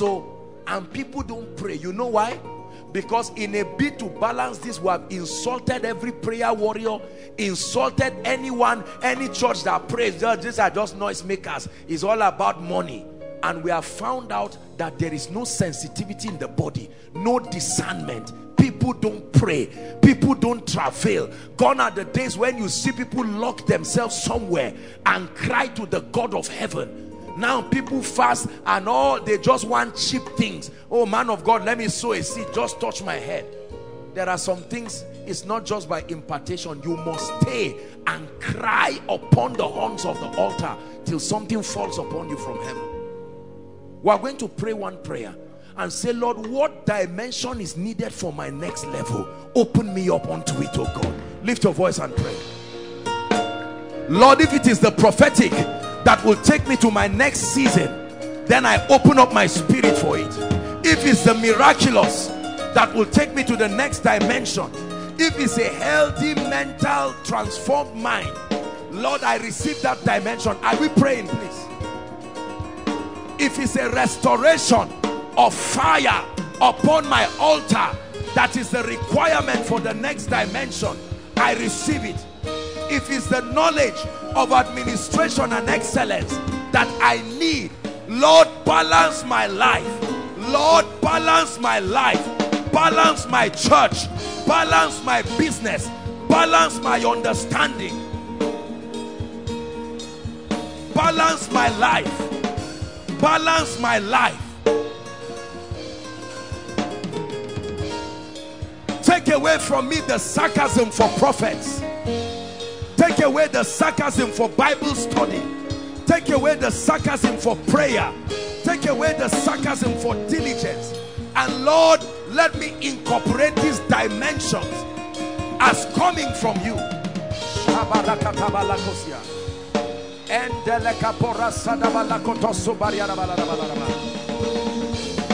Hallelujah. Listen to me, we're rounding up. There are very anointed people, who don't know how to speak before great men, because to them every gathering of people is a church service. And then God sends you now to your destiny helper and you don't know how to speak, and they throw you away back to the prison. Although you can interpret dreams, you didn't understand the protocol of seeing Pharaoh because you ignored the person who can teach you how to communicate. So you find out that the ministries never cross Nigeria because no other region can accept you. You have not been trained to understand global leadership, and you don't know how to synergize spirituality with people's culture. You travel to another person's culture, they jail you as a man of God because you do not understand the terms. There are other ministries that the revelation God is giving them should go to the whole earth, but your resentment for wealth has kept you poor, and so nobody can hear your voice. No tapes, no books, no nothing, because prosperity that will give it wings is not there. I can look at a congregation and tell in a split second the dimension they are ignoring, because I see prayer warriors who the oldest person there may be 60 years, no car, no house, no school fees. The moment they are driving children from school fees, is all the prayer warriors' children that return back home because they have ignored it. Now let me tell you something about imbalance. Your imbalance makes you misrepresent God to your territory, because they are depending, unbelievers are depending on the idea you give them about God. Make sure you give them a balanced perception. Don't present to them a God who empowers people and removes prosperity. Don't present to them a God who all that he does is to give them money and their spiritual lives. They are not saved, they are not born again, they are going to hell, but they have money. That's a misrepresentation. Don't present to them a man of God that is anointed, and there's no room to teach the word. So you have a congregation of members that never grow. You have occultists in churches and they never grow. They don't understand the principles. They destroy their homes. Half of a church is divorced with people because the teaching ministry, there is no teaching priest. There is power, but there is no wisdom to share the ministry that keeps homes together. Are we together? Or you can have a crowd of people who never pray. The prayer warrior in that whole church prays only for 1 hour because that dimension has been ignored. We're going to pray one last prayer. Balance my life. Balance my life. Lift your voice and cry. Balance my life. Lord, I receive leadership. Lord, I receive prayer. Lord, I receive wisdom through the word. Lord, I receive favor. Lord, I receive excellence. Lord, I receive the warfare dimension. I receive the prophetic. I receive the deliverance dimension of the word. Every provision that the grace of God affords, even if it is not working in my life, I am open-minded towards the body. No criticism and no resentment. I repent from criticizing any and every man of God, regardless of the limitations. I open myself to the multifaceted dimensions of God resident within his ecclesia.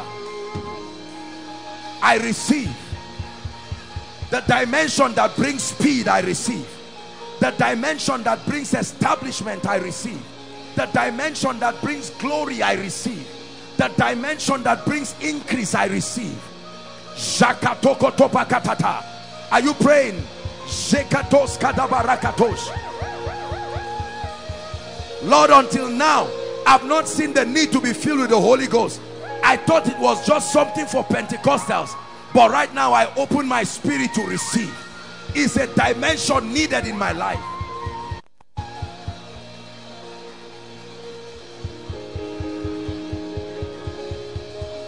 In your name, we will rise. Adonai, you reign on high. In your name, we will rise. Adonai, you reign on high. Hallelujah. Let me add one more prayer. Lord, put a dimension of love for the body in me. Love. When there is no love, criticism will remain. When there is no love, sarcasm and resentment will remain. Open your mouth and cry. Love for the body. Love for every church. Love for every man of God, regardless of their dimensions, regardless of their limitations, regardless of their imperfections. Lord, we embrace them, we love them. If they are part of the body, they are the beloved. Lift your voice. No longer will I resent any man of God. No longer will I resent any church. No longer will I resent any fellowship, any gathering of believers. My propositions against them may be legitimate, but it still is not enough reason. Even if you are not part of them, wish them well. Even if you are not part of that church, wish them well. Even if you are not part of that prayer group, wish them well. Even if you are not part of that Christian organization, wish them well. You are not part of the mission agents, wish them well. Talk well about them. Talk well about their leaders.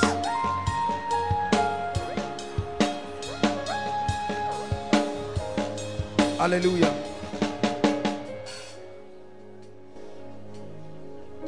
Let me pray a prayer for you. From the depth of my heart, I want to pray for you. Listen, I have gotten more results in my life from loving the body than from praying. Believe me, I have gotten more results in my life just from loving the body than I have from my prayer life. There are things I have not prayed for. The love for the body brought it to me.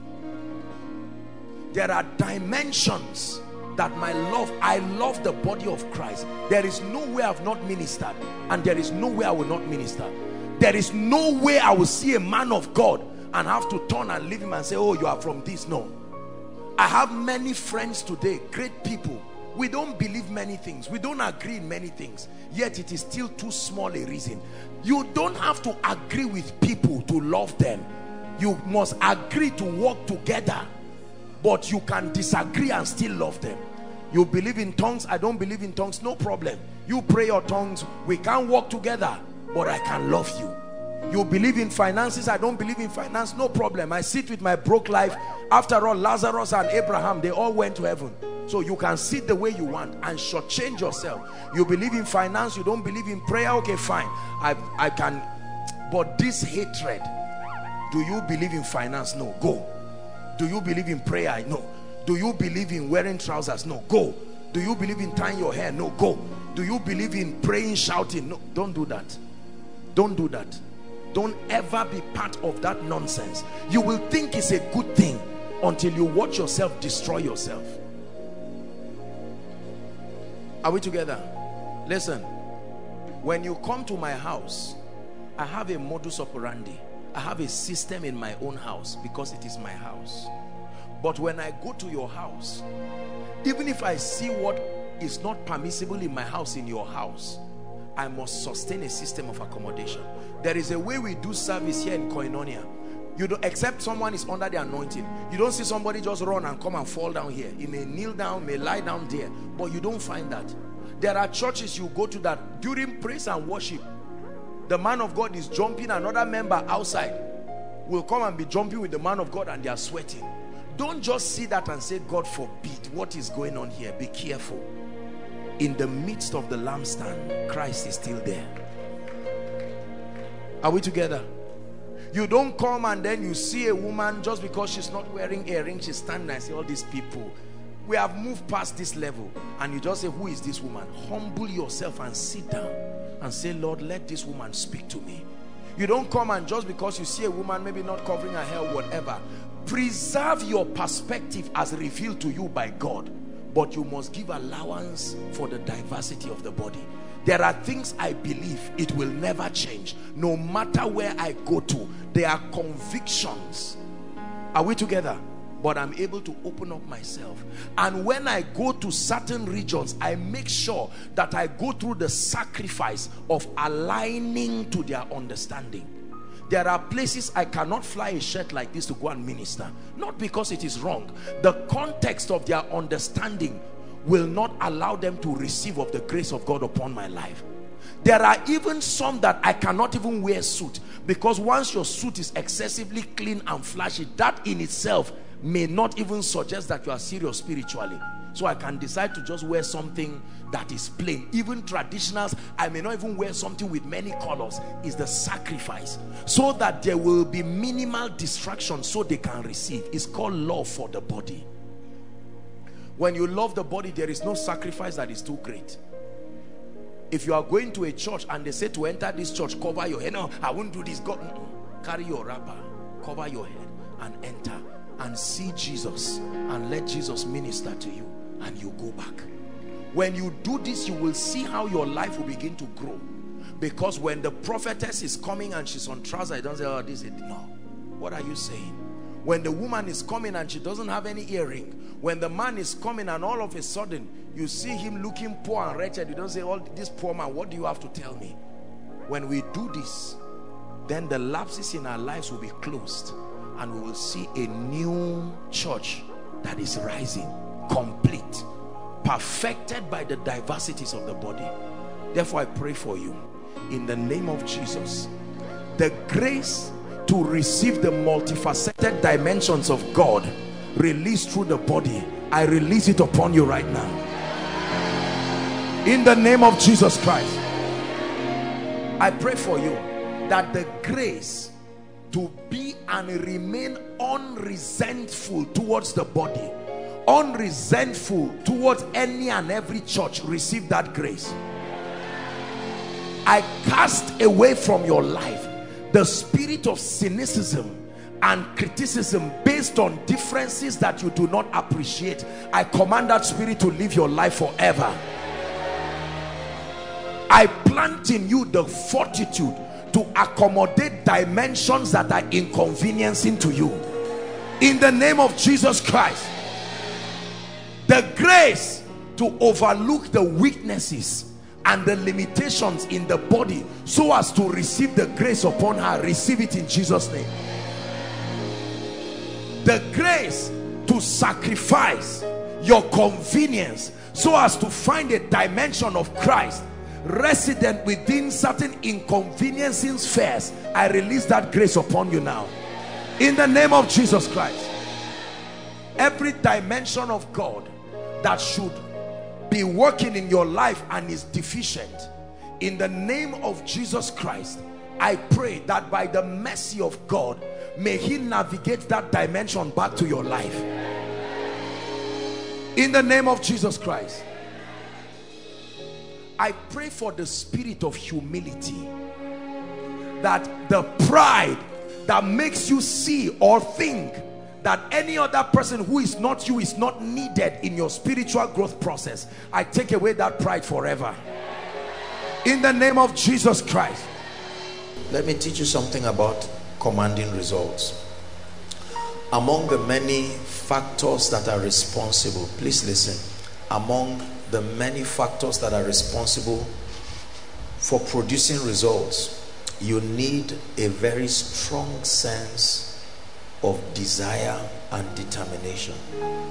No one ever succeeds becoming passive, careless, and laissez-faire about life.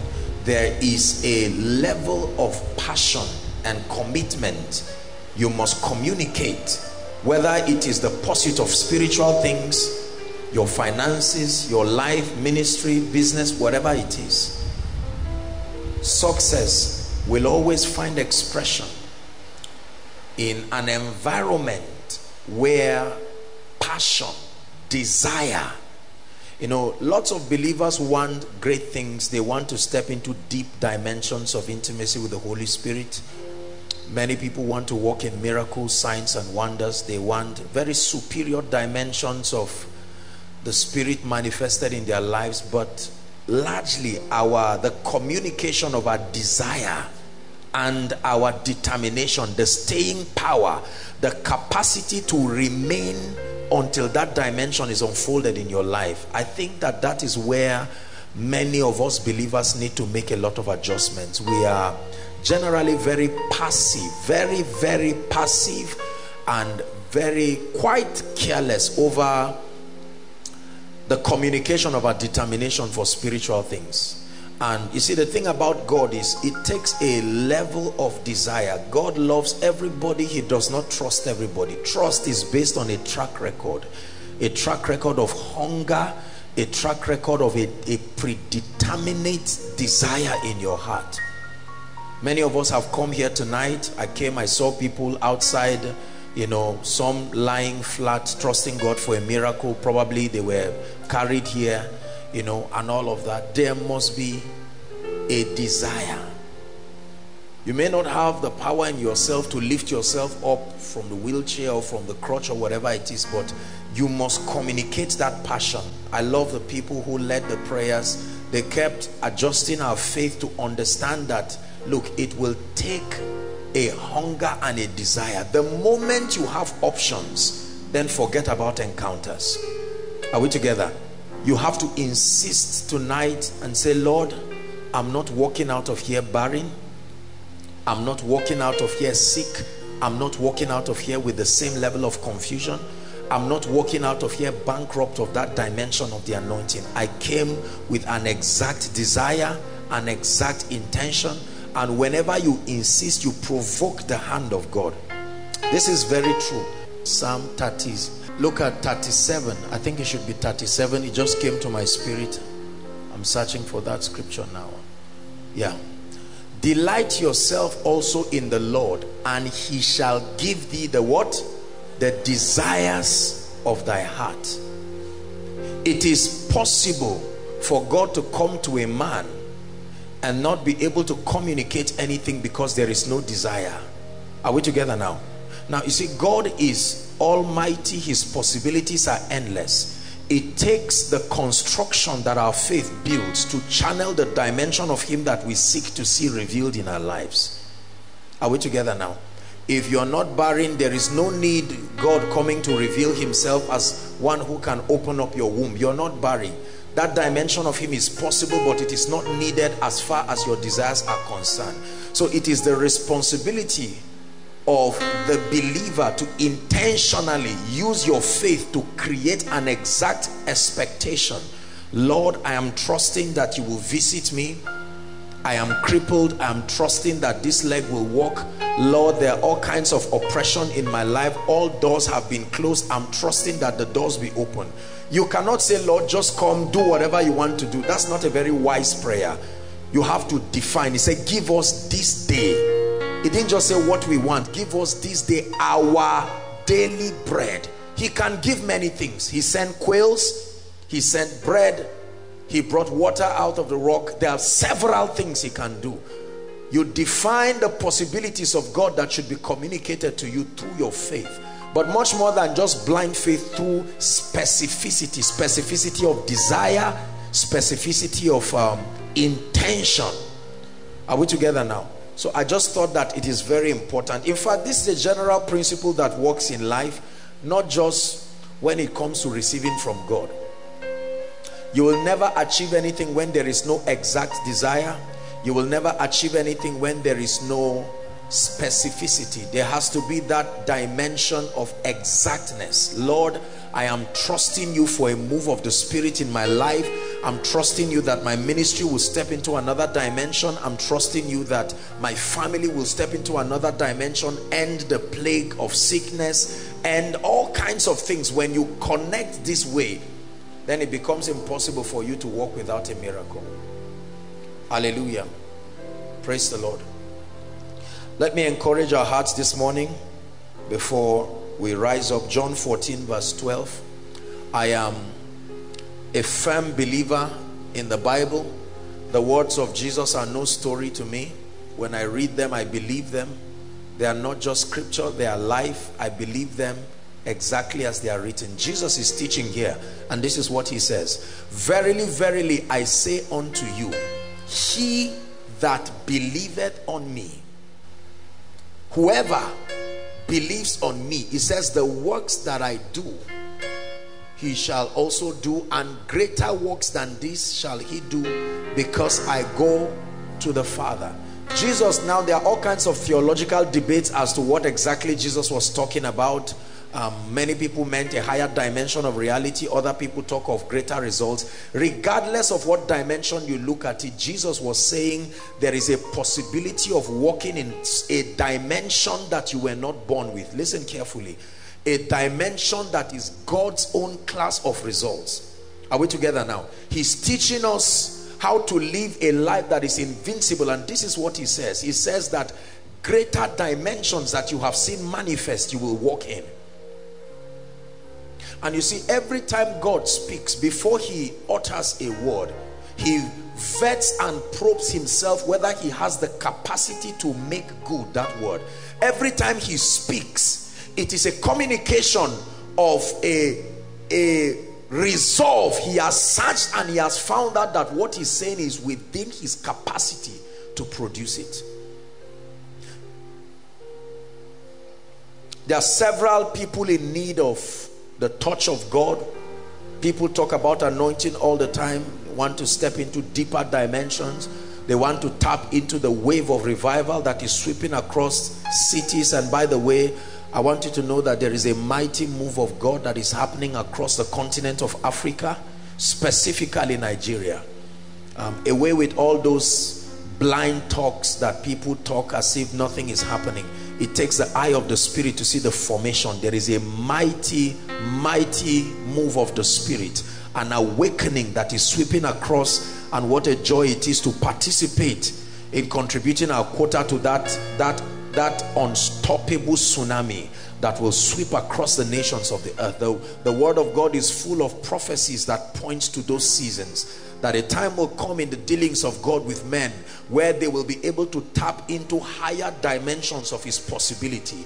They will be able to cause his glory to be revealed across territories in measures and dimensions that have not been previously known. So I want you to believe up front that we are a people who believe all of God, and we are a people who have aligned ourselves to allowing God find full expression. There is no limit to the dimension of God that can be revealed. Every time God looks limited, the limitation is not his capacity, it is our inability to understand his system and to align enough to bring down, to be able to host all the multifaceted possibilities that are contained in him. Are we together now? And tonight there are several cases. Right from home I began to see several situations that touched my heart, and I said, Lord, you can't let your people go that way. And the Lord put something in my heart that I just want to share with us very briefly, and then we'll pray. I have a passion and a commitment to helping people have an encounter, a true encounter, not just a noise-making encounter, an encounter with a definite result, that you will leave and it will be very clear that heaven found expression in your life, heaven found expression in your situation, heaven found expression, that your life will be an epistle to let people know that Jesus is not limited in any way. If you believe that, say amen. Hallelujah. 1 John chapter 5 and verse 4. Apostle John taught us something very remarkable. 1 John chapter 5 and then verse 4. And he said, for whatsoever is born of God, whatsoever is born of God has capacity to overcome the world. Are we together now? That's the expression there. Whatever is born of God has capacity to overcome the world. But then he says that that overcoming is engaged through a system. The dear lady who led prayer here taught us about spiritual intelligence. Are we together? Every time you see possibilities in scripture, now there are two dimensions I've taught you of accessing the reality of scripture. There is the prophetic dimension, realities as far as God's dimension is concerned. But there is the experience of it, where it becomes manifest in your life on the strength of your engaging the required mysteries that demonstrate your partnership with God to actualize it. Are we together now? So here the Bible says, whatsoever is born of God overcomes the world. The rendition there is has capacity. Enshrined in it is the composition to overcome this system and all the limitations that come with it. And then he says, and this is the victory. In other words, this is the system wherewith the victory was designed to find expression. It says, even our faith. Even our faith. Even our faith. It takes faith in this kingdom to be able to produce realities that have been represented in scripture, realities that are capable of being our testimony. The fact that the Bible records them does not mean they will happen automatically. I think this is one of the biggest challenges to the body of Christ. I don't think we are unaware of the provisions that are guaranteed from scripture, but the systems, everybody say systems. Say it one more time, systems. The systems of the kingdom that were built around those possibilities, the inability to access what system was designed to produce what outcome, will make us continue to look at scripture and believe they are there but never walk in the experience of it. It is God's desire not only that we read the Bible and see possibilities written therein, but that our lives become epistles, that those realities that are represented in the Bible must find expression in my life and your life. When the Bible says that a believer should walk in miracles, signs and wonders, we can read it, we can write books about it, but it's an entirely different thing to engage the systems required to bring that individual into an experience of it. Are we together? The Bible says, for instance, they shall lay hands on the sick. Many people have tried it. They laid hands on the sick and the sick were not healed. Every time you try a thing and it does not work, there is something you do not understand about what you studied. That's why it takes the spirit of revelation. Ephesians chapter 1 verse 17, the prayer of Paul to the church. You don't have to turn there. He cried. They were born again. They were believers. But he knew that they needed to be assisted by a dimension of the operation of the Holy Spirit. Otherwise, they would never enter into the experience of the kingdom. Nicodemus came to Jesus by night, chapter 3 of John, and he says, verse 1, Rabbi, it says, we know that thou art a man sent from God, for no man can do these things. And then he said unto him in verse 3, he says, verily, verily, I say unto you, except a man be born again. Listen carefully. It says he cannot see the kingdom. Then the next verse, Nicodemus says, how can a man be born for a second time? Can he enter back into his mother's womb? And then verse 5, he opens up to another dimension. He says, verily, verily, I say unto you, except a man, listen, be born of what? Water and the Spirit. Then he says he cannot enter. So he talks of seeing the kingdom. An awareness of the possibilities that are there. You know that there is a provision in the dealings of God with men for the sick to be healed. There is a provision in the dealings of God with men where men are immune from the ability of sicknesses to touch them. There is a provision where we are lifted above the grip of demons and devils. But it's one thing to have that awareness, listen believers, but it's another thing to understand the systems and the mysteries that were attached to be able to cause us to walk in the experience of that outcome. So we hold several scriptures that we cannot defend with our lives. There is a possibility for restoration, but what is the key that is attached? I am passionate about revealing to believers the mysteries that are responsible for causing spiritual realities to become their experience. Just like shortly we're going to be celebrating the victory, miracles upon miracles. But the issue is not just an anointed man. The issue is that underlying these miracles and testimonies and the manifestations of the grace and the power of God are vessels that have aligned themselves through understanding. You see, most of us, the theology about faith, listen carefully, the theology about faith that is being communicated, as powerful as it is, may limit us from walking in the experience of the power, the grace, and the revelation of all that is contained in God. Faith is not just believing unseen things. They don't have to be unseen. Faith is not just believing unseen things so that they will manifest. That's a dimension of it. But faith, listen, true Bible faith, the foundation for true Bible faith starts with an encounter. An encounter. Without an encounter, you will not have true Bible faith. An encounter is not a vision. An encounter is an experience that is initiated by the Holy Spirit that causes a spiritual truth, a reality, the reality of a scripture to be crystallized in your heart.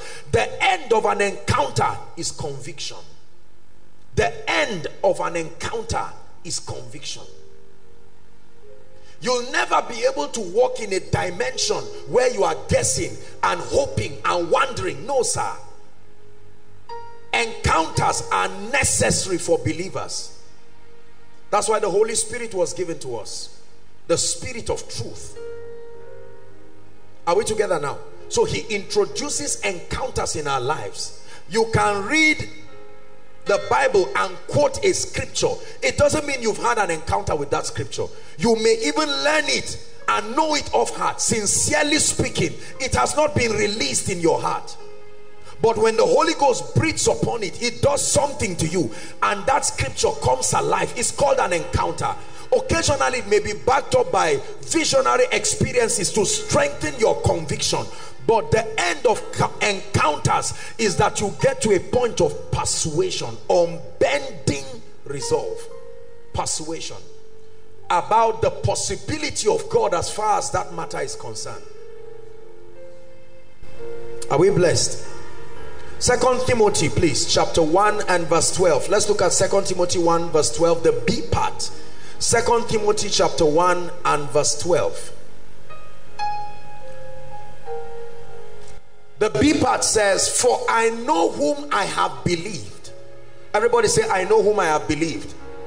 Now, you went to school, understand that construction. It didn't say, I have believed. I know whom. So it's talking about a person first. I had an encounter, and that encounter caused me to believe that person and everything that proceeds from him. Are we together now? And then he says, and I am persuaded that he, that person I've had an encounter with, is able, an understanding of a man's ability, an understanding of God's ability. I have had an encounter with him. I have had an encounter with his word. So when I read and it says they shall lay hands on the sick, it's not just story, it's not just religion. This is the foundation of true Bible faith. So there are no options in it again. You know that it is within his power to change my situation. You don't say, well, Lord, I will try you. Let me hope that you will walk today. If you don't walk, no. There is a level of resilience. You see, the depth of your encounter determines the strength of your convictions. The depth of your encounter determines the strength of your convictions. It's obvious from the way we live and act as believers that there is a void, there is a lapse in conviction, and this is a product of the haze that is around our encounters with the Word of God. Not the reading of it, not the memory of it, but that there is a gap. It is obvious. If I look at this gentleman right now and I tell you, do you know you are sitting on the ground? He's not going to pray about it. He knows he's sitting on a seat. Are we together? He's had an encounter with that seat. Even his physical senses have responded to that reality. He knows he's sitting. No matter how I try to sway him, he has entered a dimension of resolve. He knows he's sitting on a seat. If I tell him this seat is going to break, he says, no, not just that. I have seen the dimensions. I understand the strength of this seat. It can take my weight. Listen. God allows you to vet him and probe him until you find him worth your trust. God does not get angry when you ask him questions that lead to your faith being strengthened. Mary said, how shall these things be, seeing that I know not a man? And the angel took out time to explain. This is how it will happen. Gideon said, Lord, you are sending me to go and fight the Midianites. I need to stand with conviction. I know those guys, they are fierce. And so is it okay if I ask for a sign? It is powerful to stay with God until you are convinced. I know that there are people here, pastors who have come from several places. Let me challenge you. Do not make boastful statements until they come from the strength of an encounter. It will destroy your life. You will destroy your ministry. You will lack explanations. You will schedule a season of untold suspicion in your life. I always say, never stand before Pharaoh until you have seen the burning bush. Say encounters. Bible faith starts with encounters. Encounters produce convictions. Convictions now allow you to act and take steps. It is that step that is called faith. Hello. Believing is not faith. Believing is part of the process that leads to faith. Faith is the name given to the action you take based on your conviction of who God is and the integrity of his word. That's faith. Until action is taken, there is no faith. Are we together now? I've always given this example. Let me use you, John. Hold on. I'm going to stand there. Stand there. Just stand there. I'm going to call John. I want you to answer me, but don't come. Is that all right? John, come. Say I'm coming. Has he come? So as far as I'm concerned, you have not obeyed me, because this should be the reward for your obedience. Now you have answered that you are coming, but you have not come. I interpret your not coming as a sign that you are expressing concern about my reliability. You are wondering if I really have this. But if I say, John, come, and you come, that step of faith puts pressure on my integrity. If I am joking, I better find a way of correcting it. Are we together now? Yes. The Bible tells us in Acts chapter 4, listen, the Bible says that one time they were going at the hour of prayer, and then the Bible says that they saw a man who was crippled. Now they were not stupid. That man was crippled. If you've seen a crippled man, you know that there are no strength in his limbs. Even if he stands, you know that he would take the grace of God. And then the Bible says that he was calling on them to give him alms. And then Peter said, silver and gold have I none. He said, but such as I have, listen, I give unto you. He says, in the name of Jesus, I come under an authority. I represent a government, and I invoke the power that backs that government. And I ask you, if you believe, stand. The Bible says the man was still looking at them. Now, I hope you know the Holy Ghost was already hovering with all his possibilities, but at the mercy of a man who has not manifested faith. And then the Bible says Peter had to help him. Hold my hands. The Bible says Peter held his hands, and he leaping. The power is released at the point of action. It is the action that makes it faith, not the determination to act. The determination to act helps you to eventually manifest faith, but the faith is only when action is taken. He leaping stood. He leaping stood. He would have remained there forever. He leaping stood.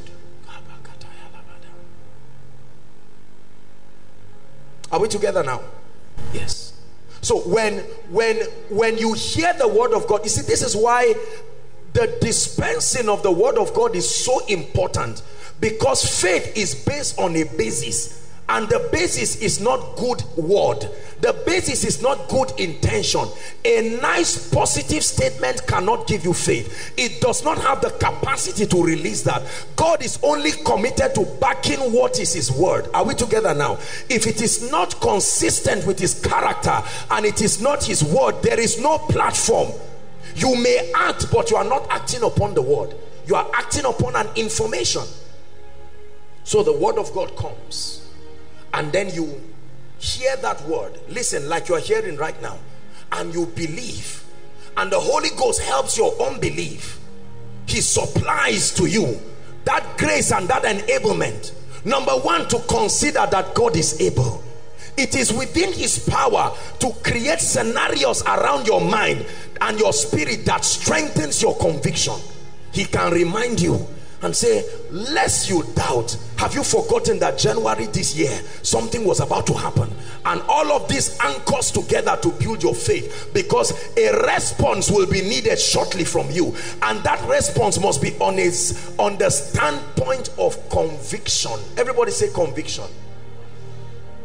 How do you look at someone who is barren and tell the person go? It takes a while for pregnancy to show, and that woman believes.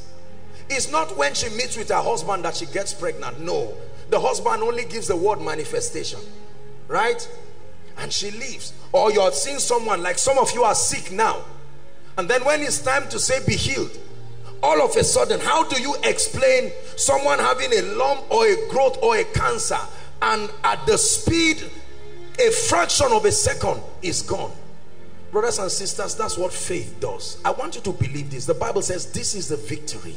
This is the system wherewith believers command victory as an experience. By engaging, their encounters produce persuasion.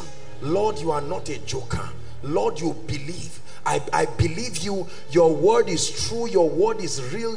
You are not trying to flatter me. You gave Jesus Christ. That would not be a joke on the cross. And on the strength of that, Lord, I am willing to act. Listen, the final step is action, but not blind action. It has to be the action required by God.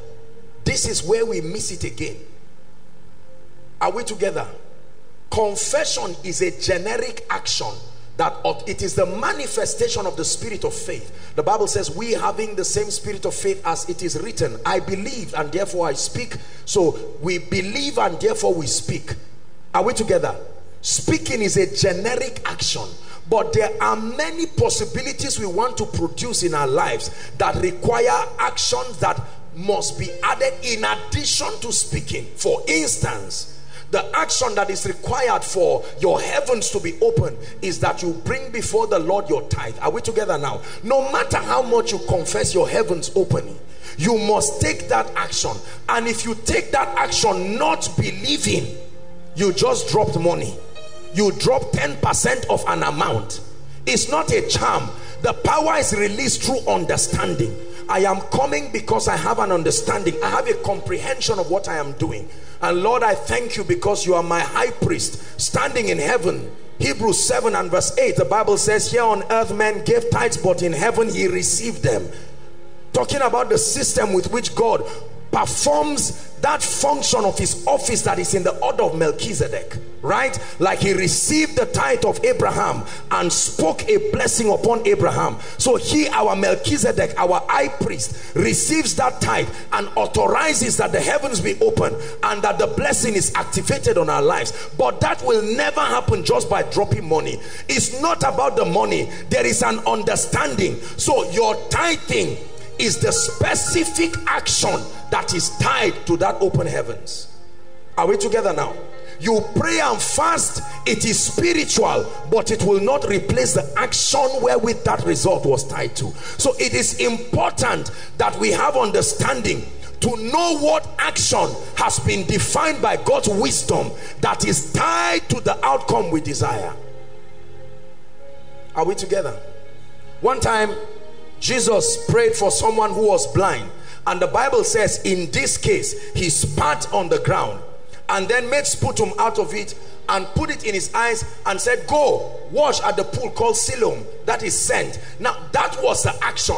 If that man turned and started praising God and danced there for one day, he would never be open. The eyes would not be open. He was taking action, but the action was not the one required. Are we together now? Mary understood this and said, whatever he tells you to do, do. Not whatever you think he wants to be done. So it is important that you find out what is the system of this partnership as far as this is concerned. I want multiplication. I want increase. Is it a possibility in God? Yes, it is. Now I believe it. But what is the system tied? What does God require that a man do as a symbol of his partnership with him to actualize that dimension of reality? We must find out. So when we search scripture, we are not just trying to know, we are finding our place of partnership in scripture. When you find it, then you rejoice because you have found the key to committing God. That action is what we call faith, and the Bible says it is the victory that overcomes. The victory that overcomes. So what is the key to your healing? The Bible says they came to hear and to be healed. There is no healing when the word does not come for that. And when the word of God comes, the power of God is present to heal, and then the word comes. But when the word comes, it does not heal you automatically. The word comes and somewhere along the line it produces conviction. After conviction, the word will compel obedience, either through an instruction or whatever it is. There are conditions for reception. When you come for a meeting like this, there is a condition to receive. Number one is to believe in the Lord. Number two is to believe the vessel he will use. Believing the Lord alone will not give you a miracle. No, sir. It will always come from God through men to you. Are we together? Jesus went to certain cities and the Bible says he could not do mighty works. That was not the limitation of his power. It was not the limitation of his spirit, but the inaccurate understanding of the people to create an alignment that can afford him to move in the dimension that they desire. Tonight, listen, ladies and gentlemen, God did not gather us here to waste our time. It is within his power to change our lives. It is within his power to wipe our tears. Are we together now? Seated here tonight are people who truly require all kinds of miracles. There are people here to resuscitate their spiritual life. It's like a man in ICU. A lot has gone haywire. The prayer life, spiritual life, and you're trusting God that there be a true encounter that refires your love for God. You must understand the object of your desire, and you must understand the system that helps you achieve that miracle. There are people here tonight in response to delay and stagnation. Nothing seems to work. Nothing. It is a bit comforting if other doors open and others are closed. It will inspire you to trust that others, but it's a terrible thing when all doors in your life close. Family closed. Finances closed. Your body, everything closed. There are people here because of an acute state of limitation. invisible barriers around your life. Limitation is not retardation. Limitation is that a mark has been created that you cannot cross. So you rise and you get to a certain place, and there is something that pegs you at that level, and you never rise. I watch it all the time. Pastors, leaders, business people, individuals, helplessly limited, sincere, but they are limited. Tonight, the God I serve will take that limit away. There are people here with sicknesses, diseases, infirmities, real sicknesses, probably with death sentences from different medical hospitals, and maybe they've told you have a few months to live, you have a few weeks to live. Now, of course, we have a lot of doctors here. I respect their opinion. That's their opinion, is their educated opinion. But tonight, whose report will you believe?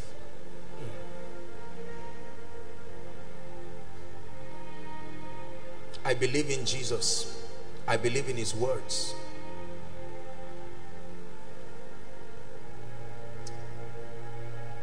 There are people here with all kinds of marital and family issues. Husband is about to go, wife is about to go, children are haywire, and they are trusting, Lord, would you give us order? Of course, it is within his power to bring sanity and order. I mentioned these things to build your faith, to help you know that your situation is within the scope of God's understanding, and he can deal with it. Because sometimes we stay so long in the decadence of our situations that we wonder if God is aware that such a thing can happen to men. Let me tell you, the God we serve is all-knowing. All-knowing. And it is within his power to solve that problem tonight. There are people here with all kinds of barrenness. All kinds. Biological barrenness and all sorts of unfruitfulness in different areas. Probably trusting God for children and all of that. I came back from Abuja in the course of the week, and when I went there, I was counseling a few people, and then I saw a young lady, I think a couple or so, I can't remember exactly, and they were excited. The last time I was there, the lady they'd been trusting God for a child, all kinds of funny medical reports. You know, she had something in her womb, her tubes, I don't know what they gave all kinds of stories. And there she had given birth, you know, to a very bouncing, healthy child, and she was telling me the news and laughing. Listen, be careful what you believe. It is within your power to choose what you believe. Nothing forces itself on you. You can choose. This is a wonderful thing. This is a fact, but I choose to reject it. It's a choice. Anything that is not consistent with the counsel of God, it is within your power to choose to reject it. Are we together? There are people here under all kinds of academic and career challenges. No job, no lifting, all kinds of strange occurrences that are not consistent with God's desire. How about demonic patterns, mysterious occurrences in the lives of people? Patterns that you cannot account for. God wants to step in. There are people here, and I believe this probably affects a lot of people, especially with the recession, the reality of lack and poverty. Lord, what is the way out? Lord, what is the way out? I can't keep struggling from hand to mouth. We've shared extensively. There are all kinds of teachings about the economic system of the kingdom, and I would plead that you get those teachings. They are free, because when it comes to prosperity, the gospel has to be taught. There is an understanding that must be built in your mind. Now, God can give you breakthrough as a communication of his might and mercy, but you are never established financially through breakthrough. It will take an understanding to build a system that lifts you out of the realm and the grip of poverty forever. Say amen. There are people here trusting God for direction. You have come confused, not knowing what to do. You thought you had God, but right now you are in the middle of total confusion, and God must speak for you. I want to welcome you, because in his presence there is direction. And finally, all of these are lists that the Spirit of God was just writing out for me as just stating out as I wrote them out. And lastly, there are people here trusting God for very strong impartations. What is an impartation? A transference of possibilities. Transference of possibilities. Impartation is as real as the chair you're sitting on. You can transfer possibilities. Possibilities also come with the alignment that makes those dimensions of the anointing function freely. Transference of possibilities. See, the thing with the anointing is, if it is there, it is there. If it is not there, it is not there. It's as simple as that. If you are not sure, it is not there. It's like a woman who is pregnant. For a while, she may doubt if she's pregnant or not. But the time comes, it becomes very clear, very obvious. Regardless of where your request falls in this, I want you to know that the God of heaven who has gathered us tonight will visit you and give you testimonies. It's going to be a very quick walk tonight. The Lord is going to be healing the sick. The Lord is going to be setting the captives free. And like I told us last week, it is also an anointing service. And I don't do anointing services carelessly, but there are instructions that God gave me. The anointing oil that will be used tonight, the Lord asked me, it's been with me since I think yesterday. I prayed with it all through until it was only this morning while I was coming that I carried it and brought it. There is a heavy grace. Oil does not anoint. The oil has to be anointed itself by a vessel who is anointed. Nothing is anointed on its own. It has to be anointed to become a platform. Are we together now? Tonight, what is your responsibility? Be convicted. Be persuaded that God is able. All that has happened before now, the prayers, the testimonies, and all of that is to build your faith. Some of you are coming here for the first time. You've heard about the miracles. Many of you have a cynical attitude of doubting men of God. Everybody you see walking in unusual dimensions of the anointing. We have joined naysayers around town to think everybody is fake, everybody is a devil, everybody is using charm. You know, I humorously said it last week. Even if you use charm, the condition to carry the kind of power you see, even through a charm, is a condition that you have to think twice. People just say it as if you just collect a charm and put it in your pocket. No, sir. God gave gifts to men. The gifts are not talents, the gifts are people. He anointed people by his predeterminate counsel so that they can be platforms to be able to communicate his possibilities to people. I'm honored every time I have the opportunity to minister. There are people streaming from all over the world with different issues. Several nations, at least 47 or so nations of the world, if I'm not mistaken, connecting. And God cannot be joking. He's not playing games with us. Are we together? Everybody say, I believe. Say, Lord, tonight I believe you. I know you are able, and I trust you to step in the name of Jesus. It will be for you like day and night. Just all of a sudden you will find out that that door that has been closed maybe forever. Listen, it doesn't take time. Time is not in the equation. I've taught you this. Time is never in the equation. The anointing of the Spirit is not a suggestion. The anointing of the Spirit is God's possibility at work in men that causes men to manifest results they were not born with. Are we together now? We are talking about a dimension that is superior to any intelligence of men. This is not some kind of superior science. This is not superior spiritism. We are talking of God showing up in the scene, standing face to face with a man's barrier. Hallelujah. I want you to be angry tonight and insist, thank you, and say, Lord, that door must be open. I was so touched and blessed during the prayer session. Have you experienced the reality of triumph? I mean, there are people here whose testimonies have been tearsome.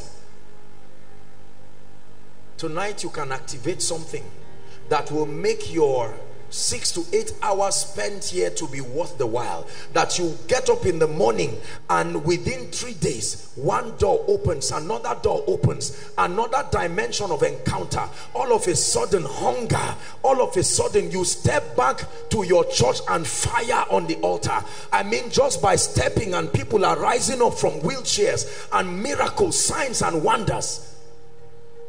You bless people, you shake someone's hand, and all through that day a door opens. You introduce something.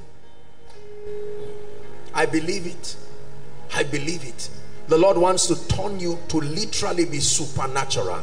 Supernatural, not just in this blind talk of supernatural that does not produce results. Literally, that your life becomes a testament. That they would look at you like they did Paul and Barnabas, and they called them Zeus and Hermes, Greek gods, because they discerned that this level of result cannot happen with men. Listen, believe it.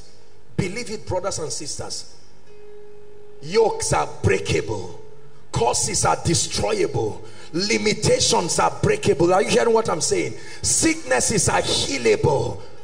Anointings are impartable. There is nothing that you desire. Don't make it look as though God is mising his power. No, he is able to stretch his hands and do mighty things, but you must believe.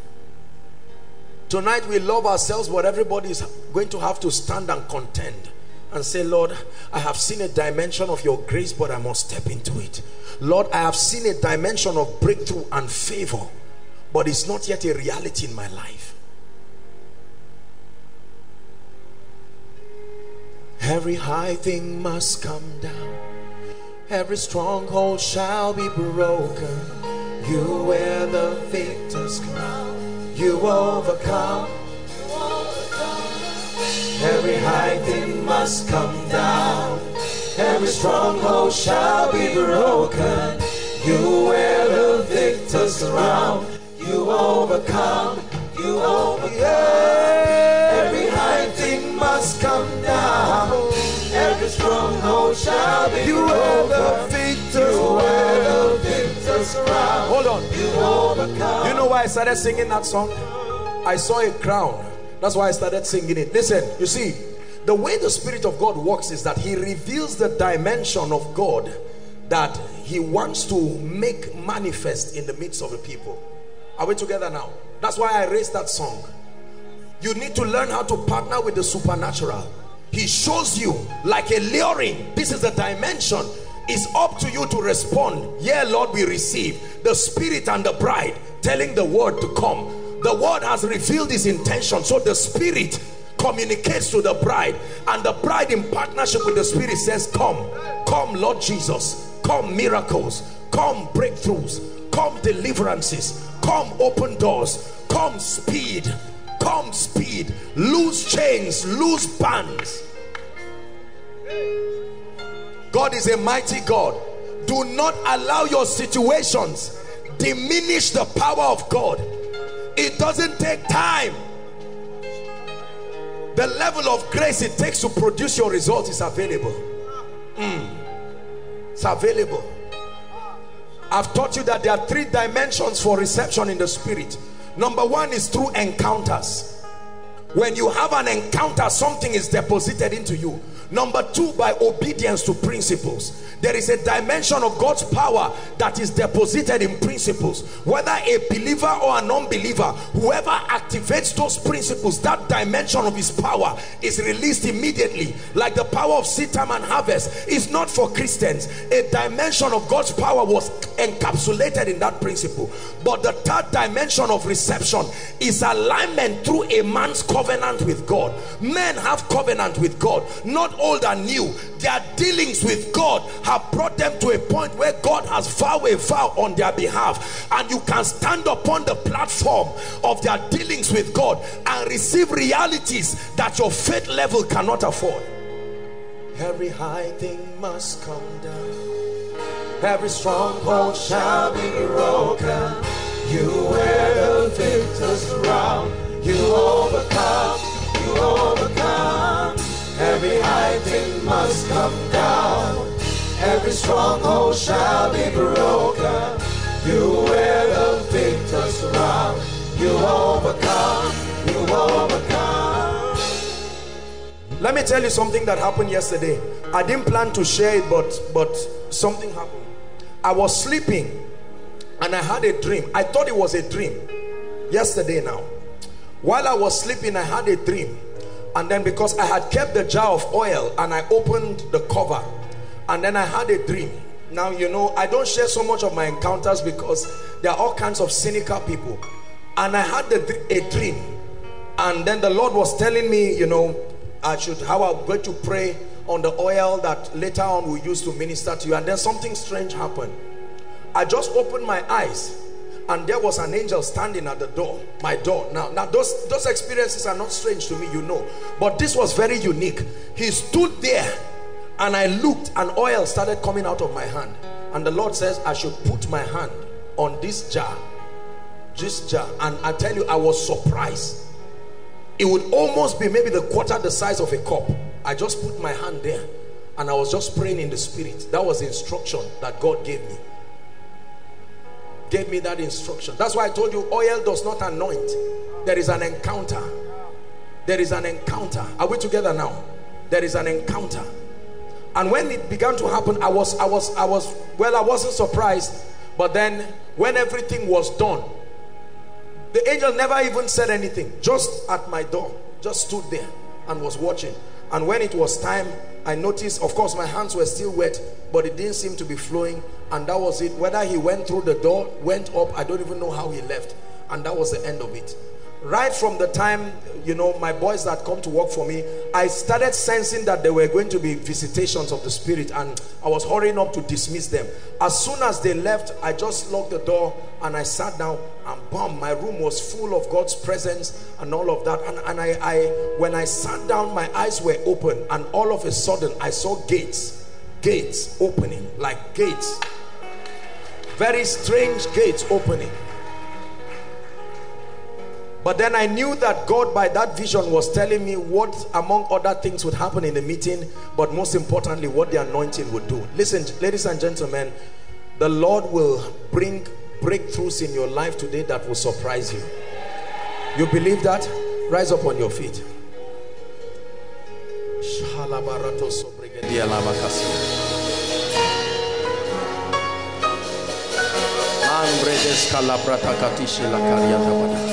I want you to lift up your voice and pray 1 minute. You say, Father, I'm set for your visitation. My faith is alive and I believe you. Lift your voice and pray. My faith is alive.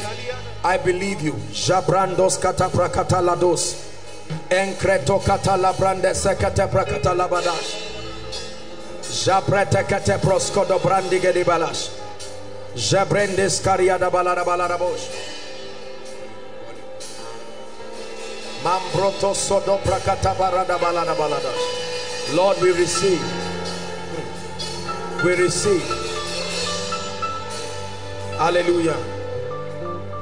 We're going to be very fast. Tonight is a vigil. I know that, in fact, you can't believe how far time has gone, but I trust God for grace tonight. I want to see how God will grant me grace, and I'll be able to come out to all the overflows. All the overflows. 1, 2, 3, by the grace of God, and he will grant us grace in the name of Jesus Christ. In the name of Jesus Christ. In the name of Jesus Christ. In the name of Jesus Christ. In the name of Jesus Christ. In the name of Jesus Christ. Please bring the 3 people now that the power of God comes. I'm seeing an angel walking and touching 3 people in here, all inside here now.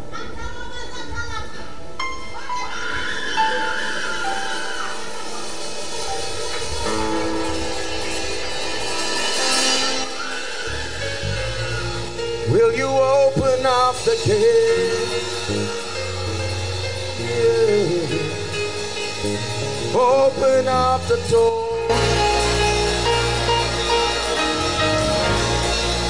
Will you open up the gate?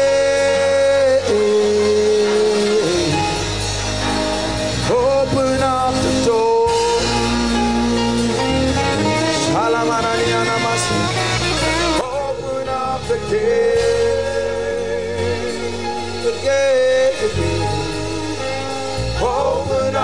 door. Shabranda karato sodo braskada baliata kata. Open up the gate. Shabranda kata sodo bosko la barianda kata. Open up the door. Lift your hands. Lift your hands. I'm going to pray for breakthrough now. Such a strange grace. Strange grace. Strange grace. There are people here who have been tied. It's time to release that grace for breakthrough. And I want you to bring them out. Please don't stop playing. Please, guys, you know this. In the name of Jesus Christ, I decree and declare right now at the count of 3, let that breakthrough anointing right now begin to touch and change the lives of people. 1, 2, 3. Take that breakthrough now. Take that breakthrough now. Bring them out. Shapatakata. Step into that dimension.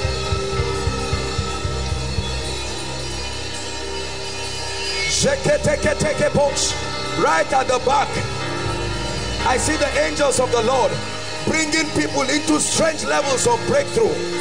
Breakthrough. Shapatos kelataria. Mente kotos shotos. Epreketekaya. No limitation. In the name of the Lord Jesus. Breakthroughs. Breakthroughs. Breakthroughs. By the power of the Holy Ghost. Breakthroughs. Shapos katalatosia. Empreketeketosh. Shakatos setash. Never be the same. Never be the same. Lift your hands. I see a key hanging in the realm of the spirit. This is access. There are men right now, you are entering into dimensions of possibilities.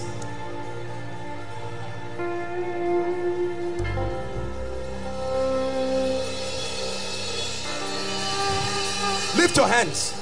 At the count of 3, I want you to shout Jesus. This is a baptism. Keys, that's what I'm seeing. I'm seeing a bunch of keys. Lord Jesus, for your glory, let the closed door open. At the count of 3, 1, 2, 3. The name that is above all names. Access in the realm of the spirit. Shapato sote lekata.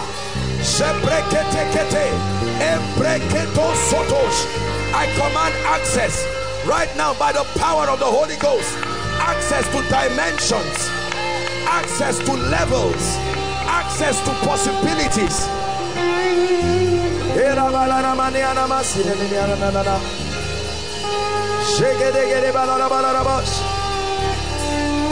Closed doors opening. The Lord showed me gates, and I decree those gates are opening. Opening, opening, opening in the name of Jesus. Those gates are opening. No power stands against you tonight. Where the Spirit of the Lord is, there is liberty. I decree and declare the opening of strange gates. The opening of strange gates.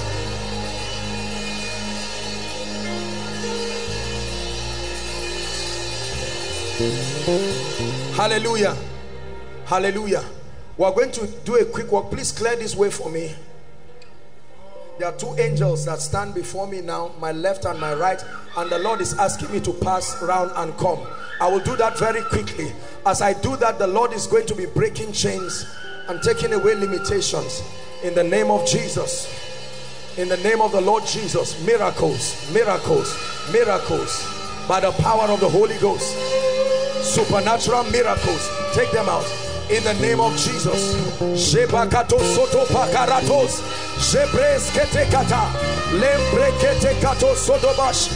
Miracles in the name of Jesus. Miracles, miracles, miracles, miracles by the anointing of the Holy Ghost. Miracles in the name of Jesus.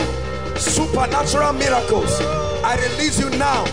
I release you now. I release you now. I release you now. Step into anointings. Step into graces in the name of Jesus Christ. By the Spirit of the living God. There are chains I'm seeing on people's hands. Chains, chains, chains, chains, chains. Break it now. Chains, break it now. Chains breaking now. Get ready. This road, I see chains. Let it break now. Let it break now in the name of Jesus. Let it break now. By the power of the Holy Ghost. Let it break now in the name of Jesus. Supernatural miracles. Chains breaking in the name of Jesus. Chains breaking in the name of Jesus. Chains breaking in the name of Jesus. Chains breaking. Chains breaking. Chains breaking. Chains breaking. Shadow Sotosh Kalai Rakataka. Let it break now. The Lord is asking me to stretch my hands here. I stretch my hands right now. Every chain in the name of Jesus. This is a miracle service. I command that the chains are broken. Broken now. Broken now in the name of Jesus. Broken. You can't stand it. That chain breaks now by the anointing of the Holy Ghost. By the anointing of the Holy Ghost. By the anointing of the Holy Ghost. By the anointing of the Holy Ghost. By the anointing of the Holy Ghost. By the anointing of the Holy Ghost. I'm seeing the hand of the Lord. A wind of his spirit coming here. Lord, what is happening here in the name of Jesus? Shebas kotos kaba embreketo shedeleketa brata soto shobreskea ambrataya. I'm seeing someone being taken out of a pit, out of a pit in the name of Jesus, the Son of the living God. Out of a pit, I proclaim it. The Spirit of the Lord is upon me, and I decree and declare, captivity ended in the name of Jesus.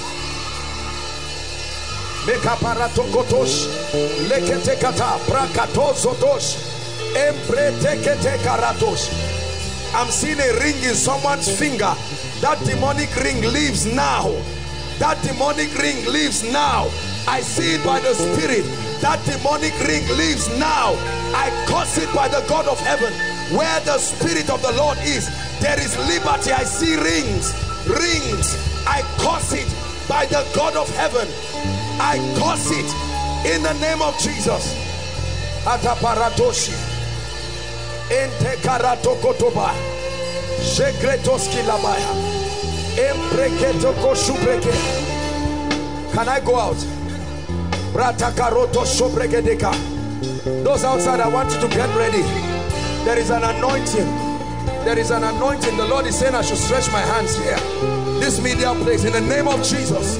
Barato shezeseka ekreto sobraka malegeto shekreskaya empreketeketelekata shabrakatoskelia. Those here, I want you to lift your hands. No matter where you are, I want you to believe. As soon as I pass here, no matter what the issue is, the hand of God is about to touch you. Thank you, Jesus. Right now, let there be miracles. Now, I pass these roads. Let there be miracles. Every strange spirit, now be gone, be gone, be gone now. In the name of Jesus, be gone now. Every strange spirit, the Lord Jesus is in this place. The Lord Jesus is in this place. I stretch my hands now. Over. By the anointing of the Holy Ghost. Over now. In the name of Jesus. Now. In the name of Jesus. I stretch my hands. I decree and declare. Stand up. In the name of Jesus. Hold the baby. Now. Out of her. In the name of Jesus Christ. I command that devil. Madam, look at me. The Lord is bringing you breakthrough now. I'm seeing you crying, and the Lord is saying, in your tears. I'm coming to you. I know you are far, but I will come to you. I stretch my hands now. In the name of Jesus. The anointing is touching some people here. I'm seeing like chains broken. Chains. Let it break right now. In the name of Jesus. Out of him. There's else in this young man. Be gone now in the name of Jesus. In the name of Jesus. Out. Now. Out now. Out now. Out now. Be gone. In the name of Jesus. Be gone. In the name of Jesus. Be gone. In the name of Jesus. Look at me, my dear. The Lord is saying I should tell you that your sins are over. Over. In the name of Jesus. Over. Now. In the name of Jesus. Say, no matter where you are, no matter how far, I want you to connect by faith. Look at me. Delay over your family ends now. Ends now. In the name of Jesus Christ. Decree and declare by the power of the Holy Ghost. By the power of the Holy Ghost. There is a spirit in this. Now. In the name of Jesus Christ. There's someone here. I'm seeing an angel of the Lord standing. There's someone here God wants to. Now. Declare. Where is that person? I curse that spirit now. In the name of Jesus Christ. Let me come to this tent overflow now. Lift your hands, all of you. Lift your hands, all of you.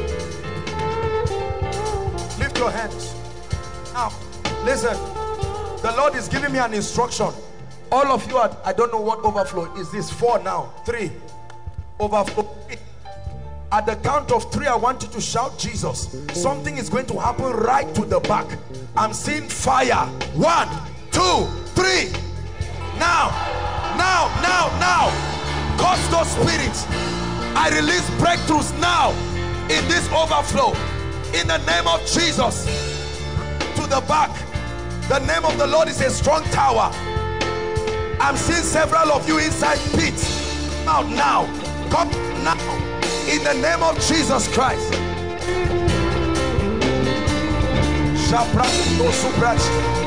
Hallelujah. Hallelujah. Who is Ezekiel? Ezekiel. I'm hearing a name, Ezekiel. Ezekiel. Hold on, be careful. Please be careful. Ezekiel. Hallelujah. Ezekiel.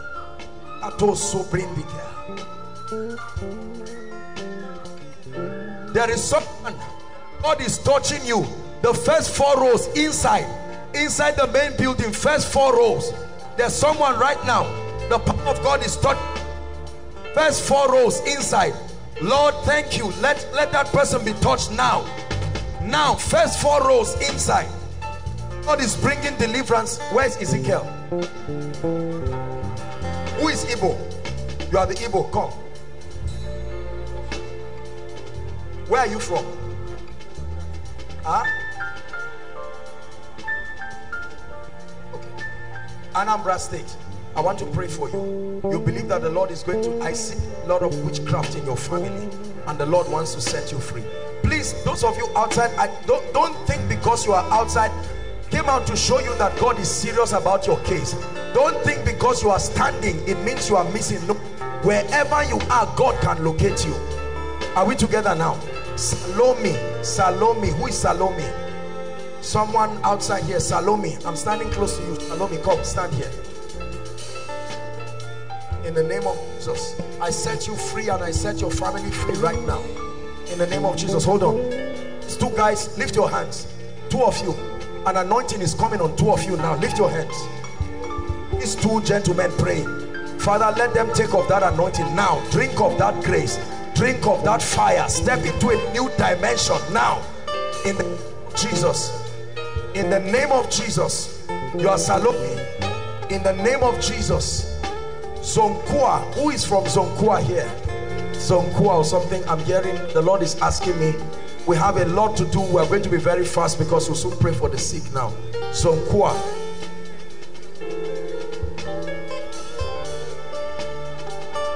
Hallelujah. Please don't make this place rowdy. Where are you from? Hold on. Don't cry. Don't cry. Are you sisters? You are sisters. There is a spirit of death in your family. Come. Why are you crying?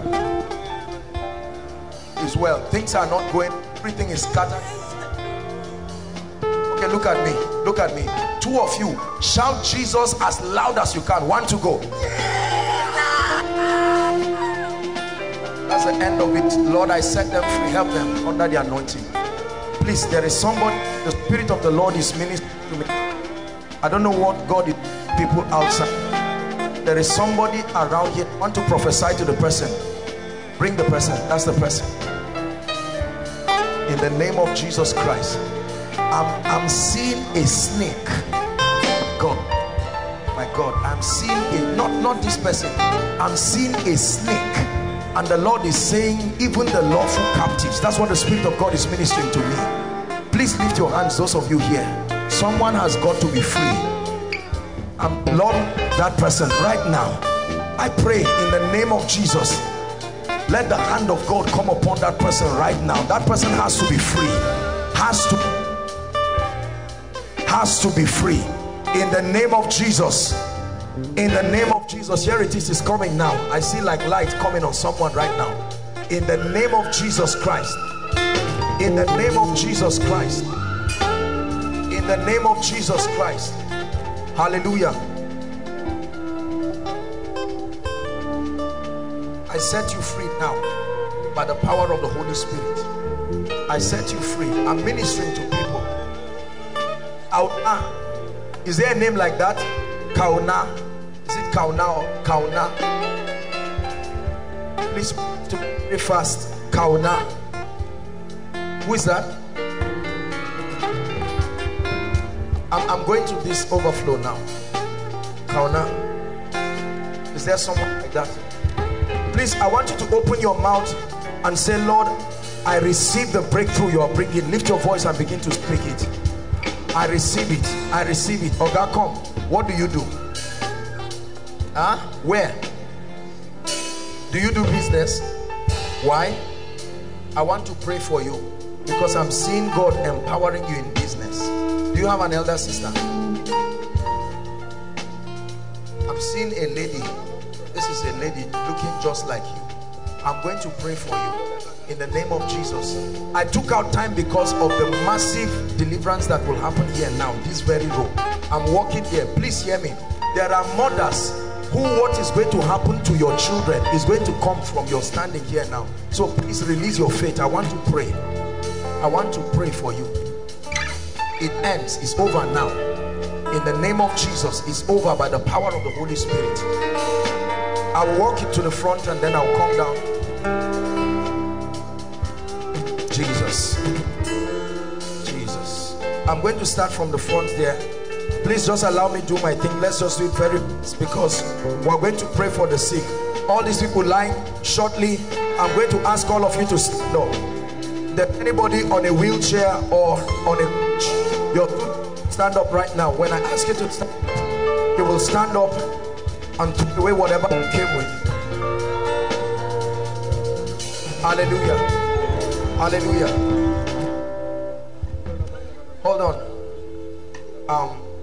My God, I'm going to pass, and there is nothing special about me.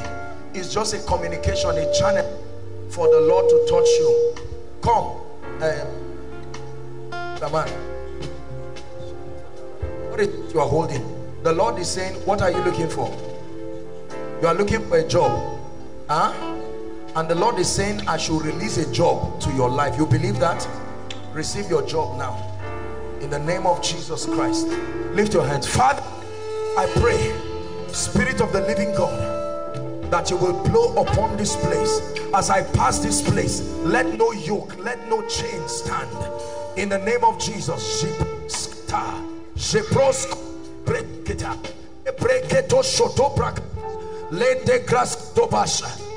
Them now.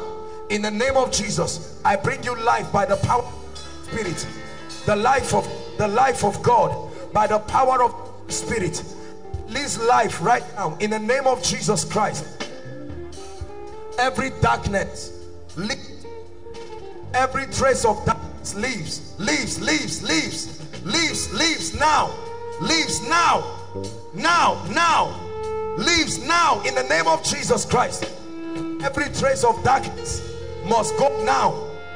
In the name of Jesus Christ, must go now by the power of the Holy Ghost. It must go now. It must go now. Someone with pile is being healed now. Somewhere here, someone with pile is being healed now. Someone with pile, you're going to feel like fire going through your body. We'll pray for the sick shortly. Be healed now. Fire is on your head. Be healed now. In the name of Jesus Christ. In the name of Jesus Christ. In the name of Jesus Christ. I'm seeing a yoke of delay here, this row. Somebody has to be free now. In the name of Jesus Christ, let that delay be broken by the power of the Holy Ghost. Let that delay be broken by the power of the Holy Ghost. It's to a new level. In the name of Jesus, the Lord is renewing. I hear renewal. In the name of Jesus Christ. In the name of Jesus Christ. I'm standing in this row because the angel of the Lord is standing here, and he wants to touch somebody right now. In the name of Jesus, let it be over. Let it be over by the power of the Holy Ghost. Right now. Please help them, my God.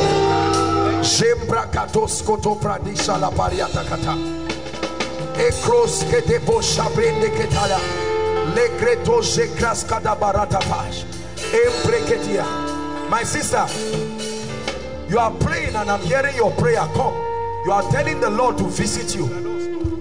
I'm hearing your prayers in my ears, and the Lord is saying that he should give you a visitation. Who is this? My children. This is your husband? Yes, sir. Where is he? He's in Berlin.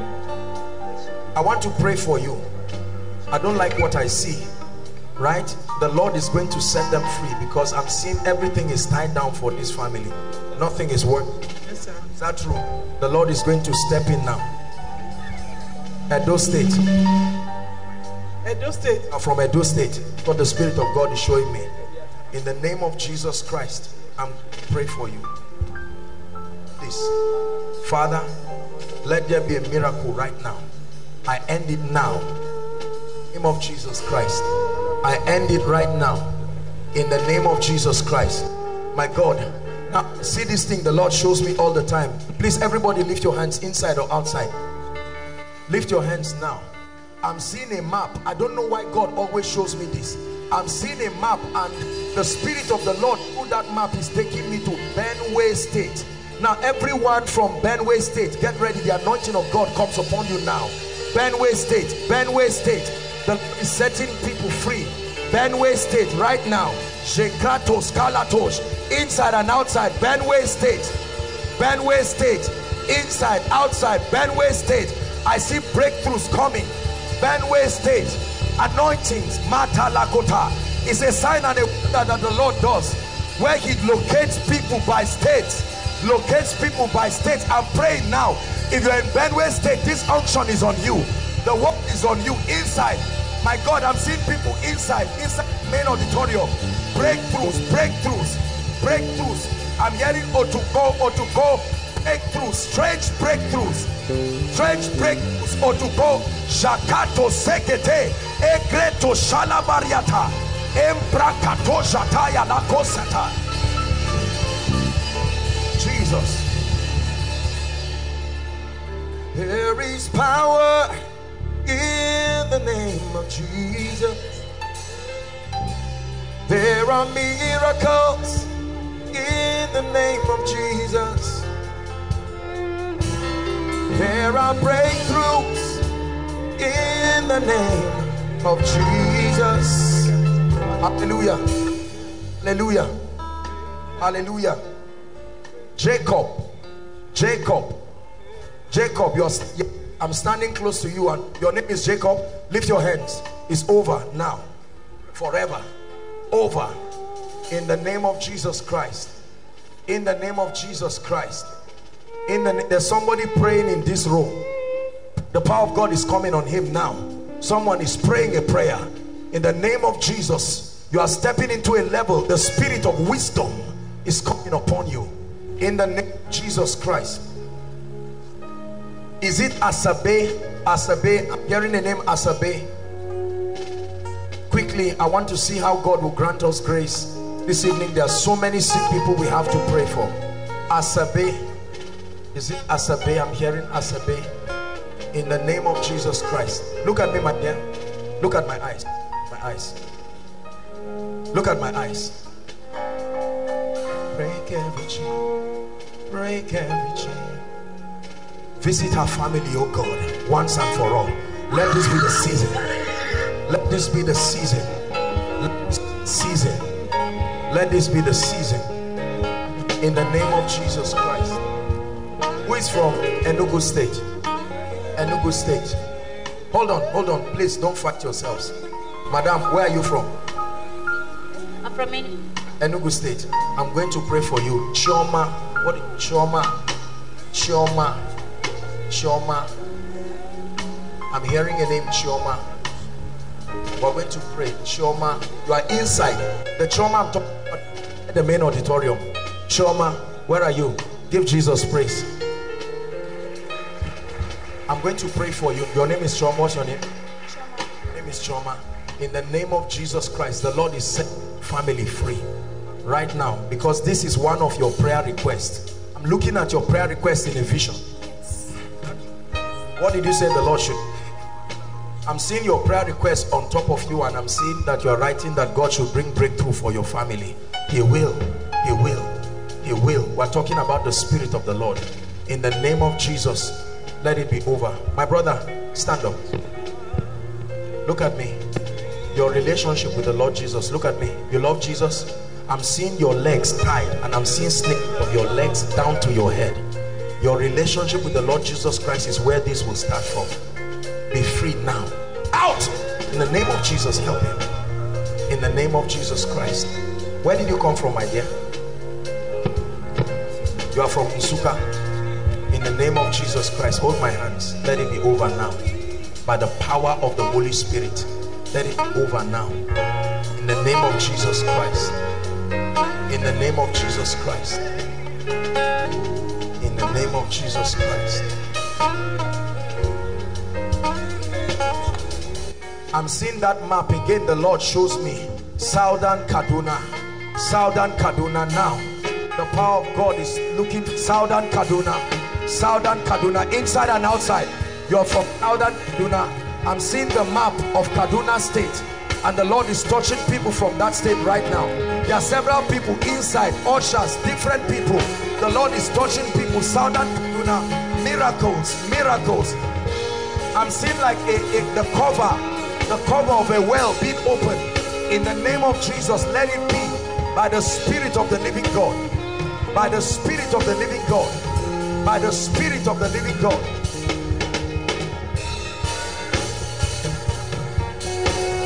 Let it end now.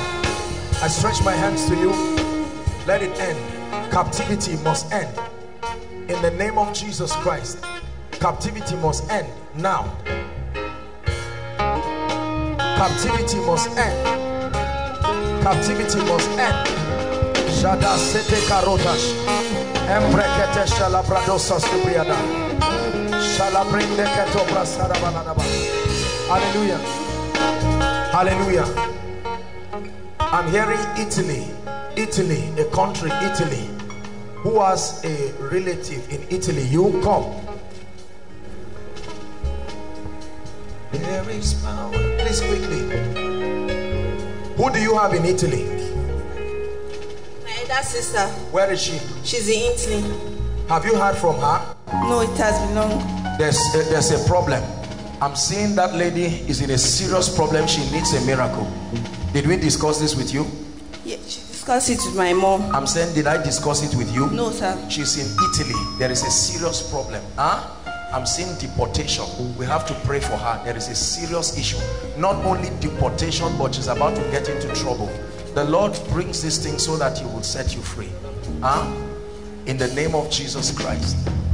In the name of Jesus Christ. In the name of Jesus Christ. That's what I was waiting for. In Jesus' name. There's somebody in front among the people lying down there. I'm seeing the Lord touching their family. Lord, in the name of Jesus, let there be a miracle. Those of you coming for the first time, this is what happens in a miracle service. These are not just miracles, they are called signs and wonders. They are operations of the Spirit. You can see me call a state, and everybody under that state is under the influence of the Spirit. It's not some magic. These are operations. These are superior dimensions of the operation of the Spirit of the living God. I want to pray for the lady in Italy. In In the name of Jesus Christ, let there be a miracle right now. A miracle right now. Something is leaving you, even you who is standing. This has caused delay in your life. The Lord is about to give you speed. In the name of Jesus Christ, supernatural speed. The Lord ends captivity in your life. Let it end now. Captivity is ending by the Spirit and the power of God. Captivity is ending. Hallelujah. There is somebody inside here. I'm seeing a vision. You are a professional footballer. Come out. Something has tied you down. It's time for you to move up. Who is that? You are a footballer. That's why you came here. Who is that? Break every chain. Break every chain. Break every chain. Break every chain. Lord Jesus, we honor you.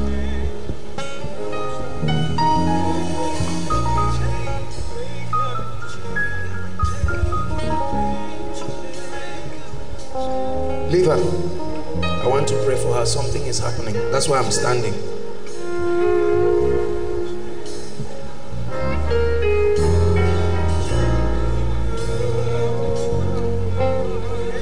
Look at me. Lord Jesus, let this oppression over her family end. In the name of Jesus Christ. The same thing happening to her is happening to someone right at the back. In the name of Jesus. You play football? Oh, this is your brother. From where? Somebody cheated you. We have to pray for you. Huh? Where do you want to travel to? I want to go to Europe. Huh? Europe.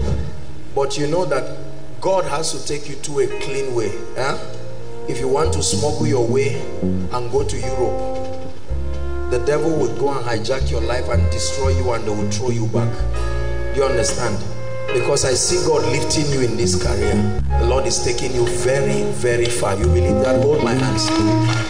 Lord Jesus, I bring him into this grace. In the name of Jesus Christ, let it be for you. You see, prophecy does not just reveal. Prophecy creates. We make things that have no business happening to happen. Are we together now? In the name of Jesus Christ, I declare that the road is clear for you now. By the power of the Holy Spirit. By the power of the Holy Spirit. By the power of the Holy Spirit. 7 months pregnant. There's a woman I need to pray for. 7 months pregnant. 7 months pregnant. Come. You are pregnant. How many months?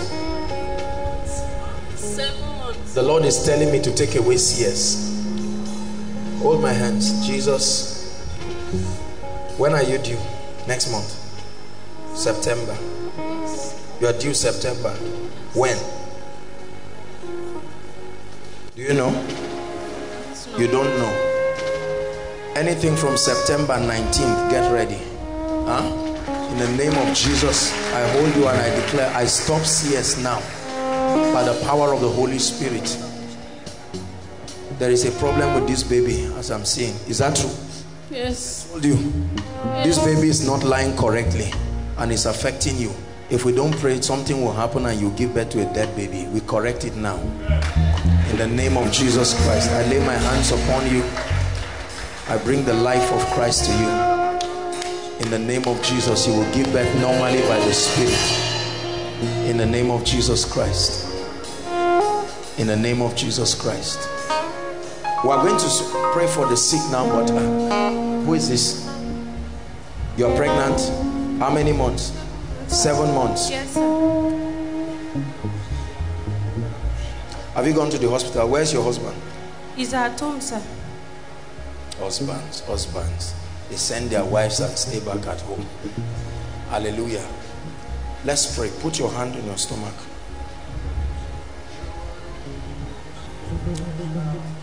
God is going to give you a dream about the name of this child.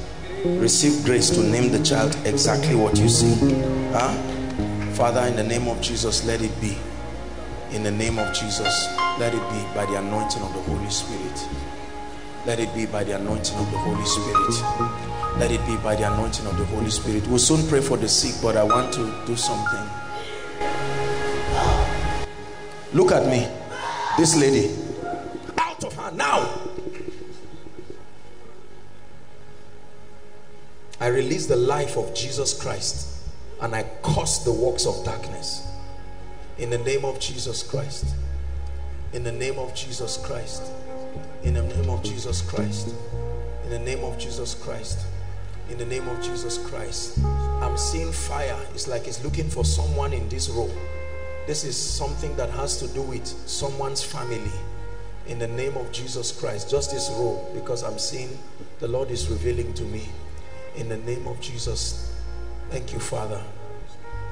The power of God will come upon whoever that person is, and that will end it right now. End it right now. Family. God is touching the families. In the name of Jesus. It is not by power. It's not by might. It's by the Spirit of God.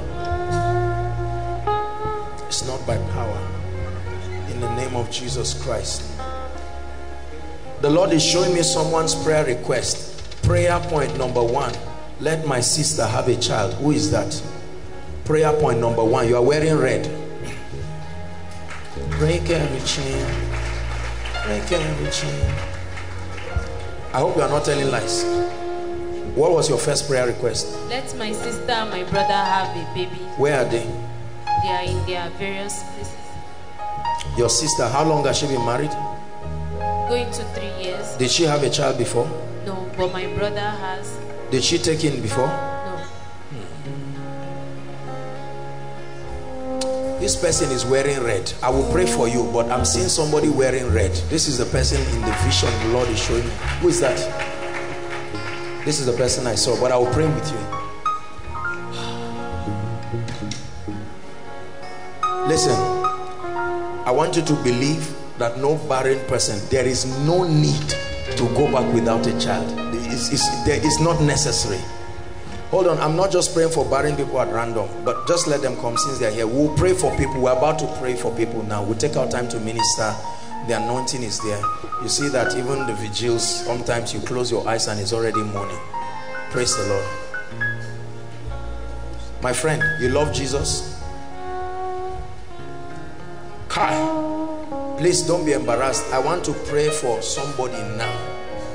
I'm seeing you standing and I want to pray. I know I always pray, but this guy smokes what they call that thing.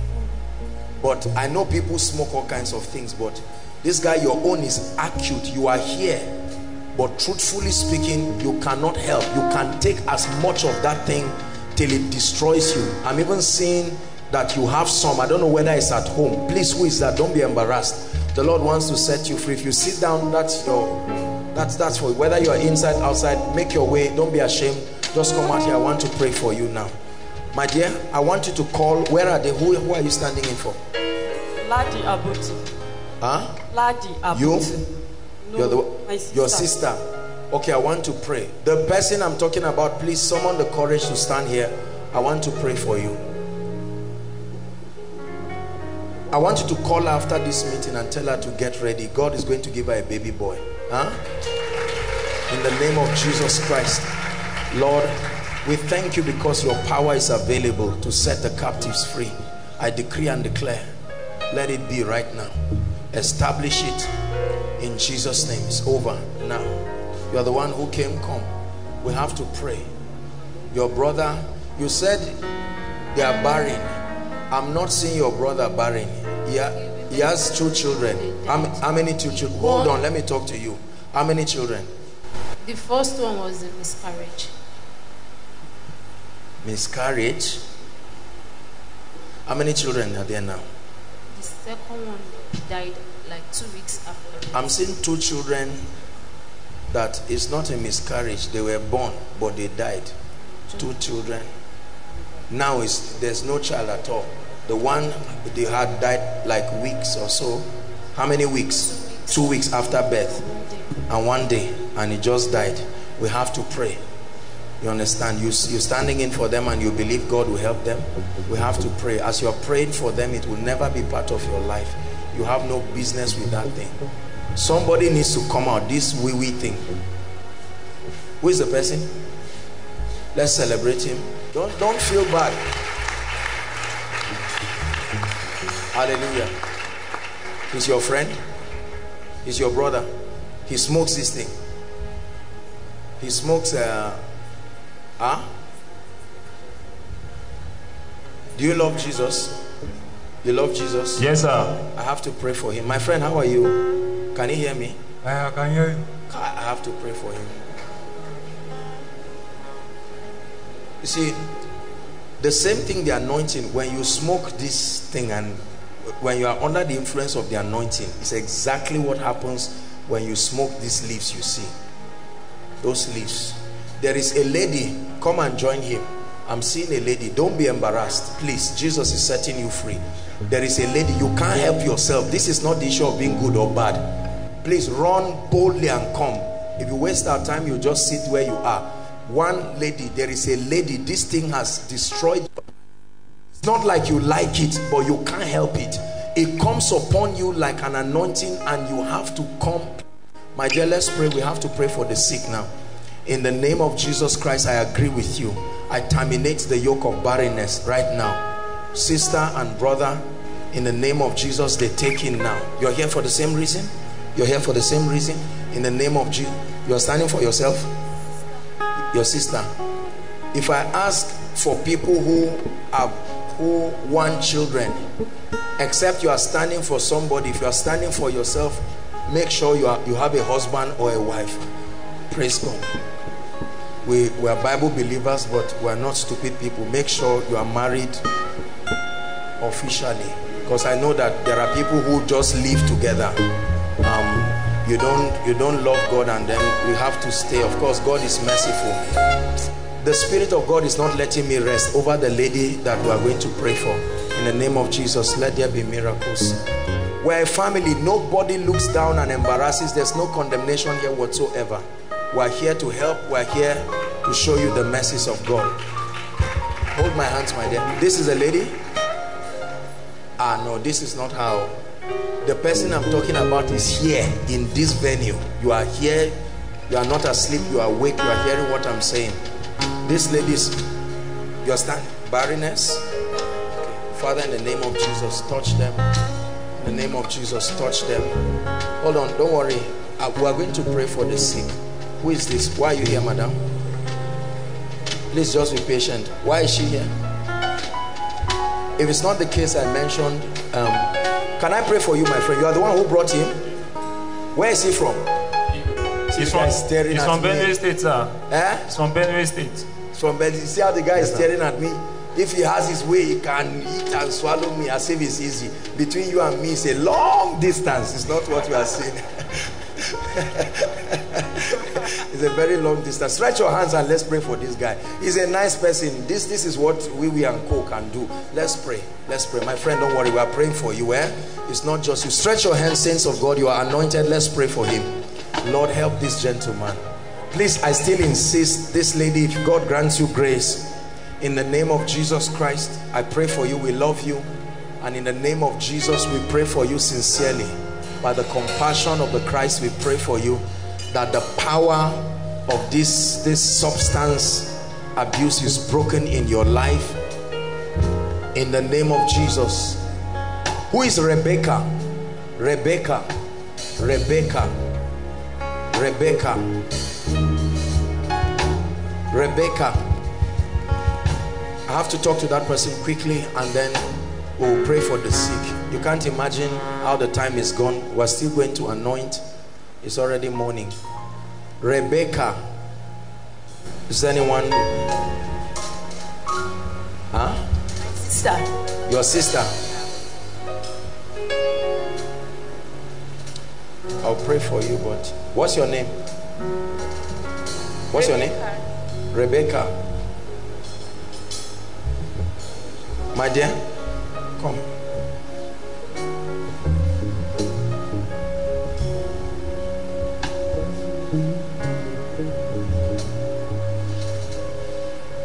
Who is this? Rebecca, the lady that smokes this thing. This thing has depressed this lady and changed her. That's why I want to pray for you. What's your name?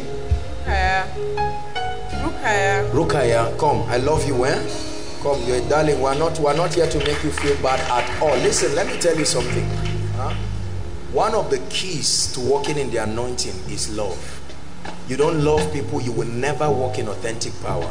When God reveals to you things about people's lives, it's not because you are better than them. Are we together now? The goal of this revelation is to extend the hand of God's love. This is a wonderful lady you can see, very lovely, beautiful lady that the devil wants to destroy. So every time words come like this, or when we pray for people, this is a family of faith where everybody is a product of God's mercy and grace. Are we together, darling? I know that you may not like some of them. It may not even be bad friends. They just got into all of these things. And let me tell you, maturity does not deliver people from spirit. You can be growing older and still remain. You believe the Lord Jesus will help you? You've tried to stop this thing, Abi? Yes. And you try and it won't work? Yes. Problems keep coming up that I just can't stop. What do you take? I smoke, I take drugs, I drink. You drink? Yes.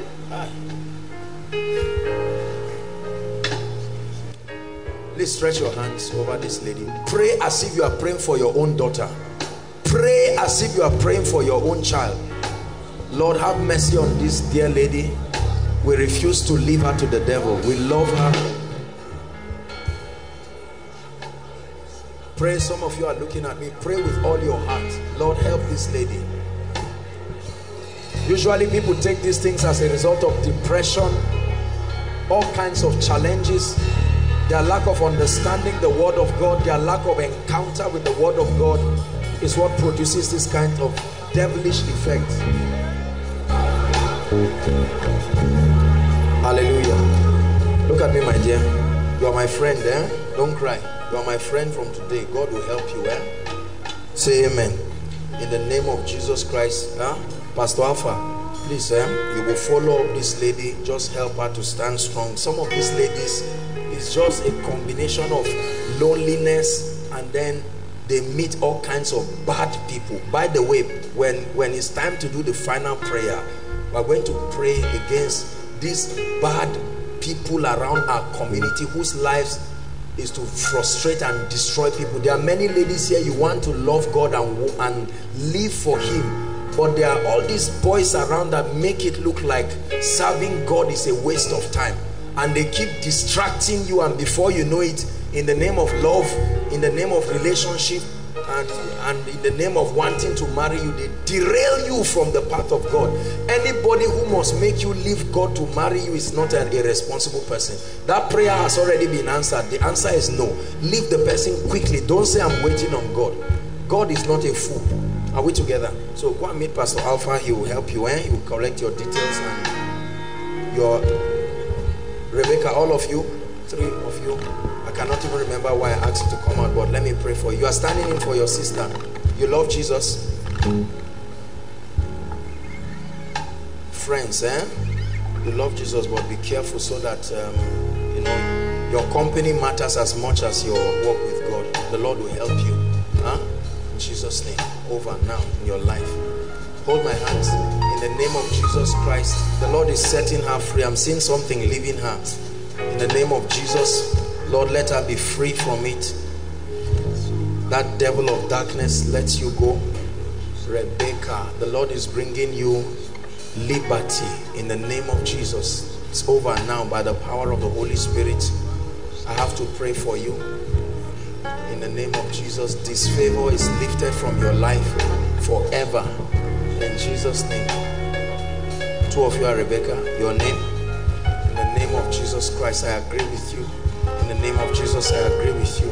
Now, what's that a song?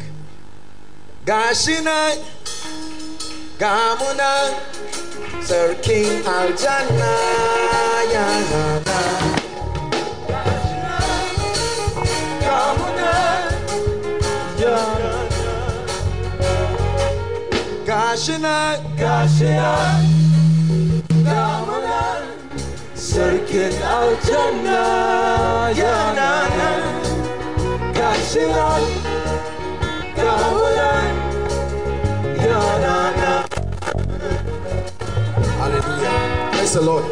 I want to pray on this now. You can imagine it's to 5. Stretch your hands here. Let's pray.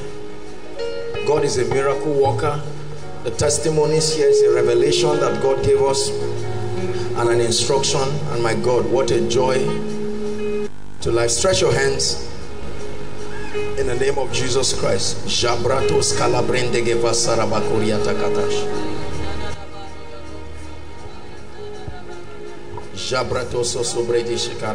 Stretch your hands in the name of Jesus. Unto you that answers prayers shall all flesh come. Are you praying? Father, we agree. We agree for miracles. We agree for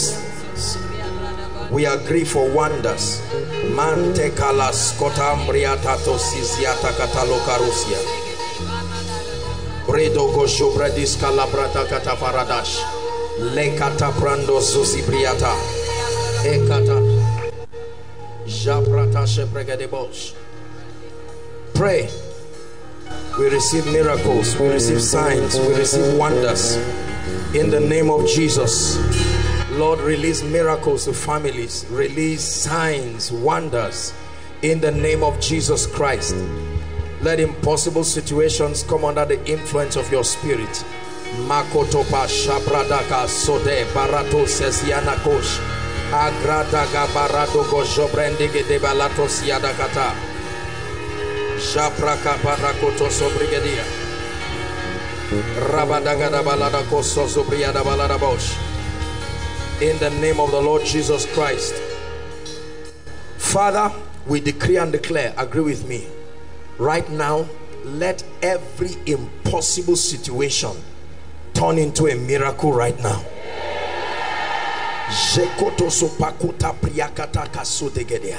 Lord, this is a representation of the cries and the desires of your people scattered around this place and many across the nations of the world. Lord, we agree that you are a miracle worker, and we decree and declare that these requests are turned into testimonies in the name of Jesus. We decree that these requests are turned into testimonies in the name of Jesus. We decree that these requests are turned into testimonies in the name of Jesus. We decree that these requests are turned into testimonies in the name of Jesus. We decree that these requests are turned into testimonies in the name of Jesus. Visit the barren, heal the sick, deliver the oppressed, wipe the tears of your people. By the power of your word, let there be miracles. We release miracles, miracles, miracles, miracles in the name of Jesus Christ. We thank you. We thank you. We call it done in the name of Jesus Christ. We call it done in the name of Jesus Christ. We call it done in the name of Jesus Christ. Hallelujah. Now we're getting to the last phase. We're going to pray on this. Hallelujah. Let me tell you something about this oil you are seeing. Is truly an oil of wonder. I spent the night praying. No oil in itself is anointed. Please be careful. Don't hurt her. Don't hold on. They are wondering what to do with her. My dear, be comfortable, okay? This your case is a very straightforward demonic case. Your bones are fine, everything is fine. You've taken this, just relax. If she doesn't feel the strength to stand, don't force her.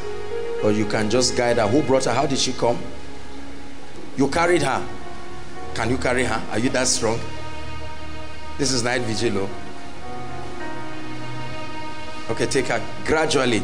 You try to walk too, while they are carrying you. Please, when you keep her exercise, there's no reason, oh dear, there's no reason why this lady should go back crippled, honestly speaking. It's not that her bones are broken, just all these demonic things. So I was talking about this oil. There is a ritual when people begin to idolize things: oil, water, handkerchiefs, aprons, stickers, banners. They lose the life in it. Religion is a very terrible thing. It's important you do things according to the word of God and as directed by the Holy Spirit. Last week was an anointing service for favor, and we're going to name this one now, and then we'll pour it, and then we'll have I'll anoint these guys, and then we'll do it very quickly. Whilst we're doing that, please, the moment you come, touch the anointing oil on your head, please, and please, we'll make it very fast. You can see that it's already 5 o'clock. It's almost as if it was not a vigil. Praise God. Father, we give you all the praise. I lift up this jar of oil, and in the name of Jesus Christ, we call it an oil of breakthrough. Say amen. We decree and declare, let this oil be a symbol of supernatural breakthrough. The supernatural oil that came from my hands that was added to this, I pray that the mystery of breakthrough that this represents, as it comes upon you, let there be strange signs and wonders.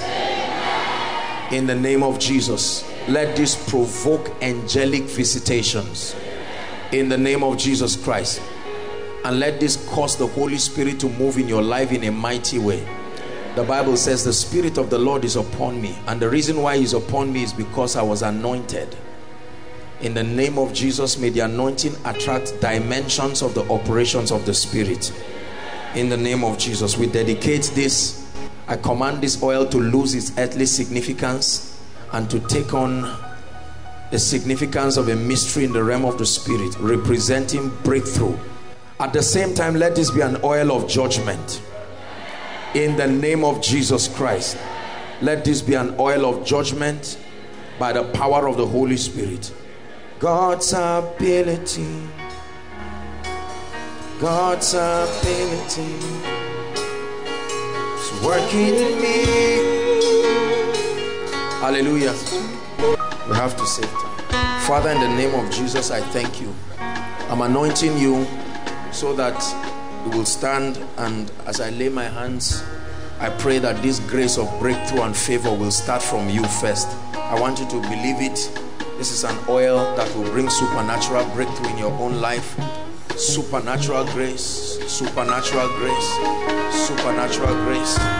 The anointing of the Holy Ghost in fresh dimensions. In the name of Jesus, that grace, that anointing, that grace, that anointing, that grace, that anointing, in the name of Jesus Christ. Okay, so you can give it to them. Father, we decree and declare, this is an oil of supernatural breakthrough. I can always add. Please quickly station yourselves. We're going to be praying all through. As soon as the oil touches you, please, I want you to begin to pray. Worship team, you give us. Okay, just play the instruments. We'll just begin to pray in the Spirit. Everyone praying in the Spirit. As the oil comes upon you, begin to declare, speak forth, release your faith. Lord, we decree and declare right now, let miracles begin, let signs and wonders and breakthroughs begin in the name of Jesus Christ. In the name of Jesus. You can stand here. Okay, thank you, Jesus. Go ahead.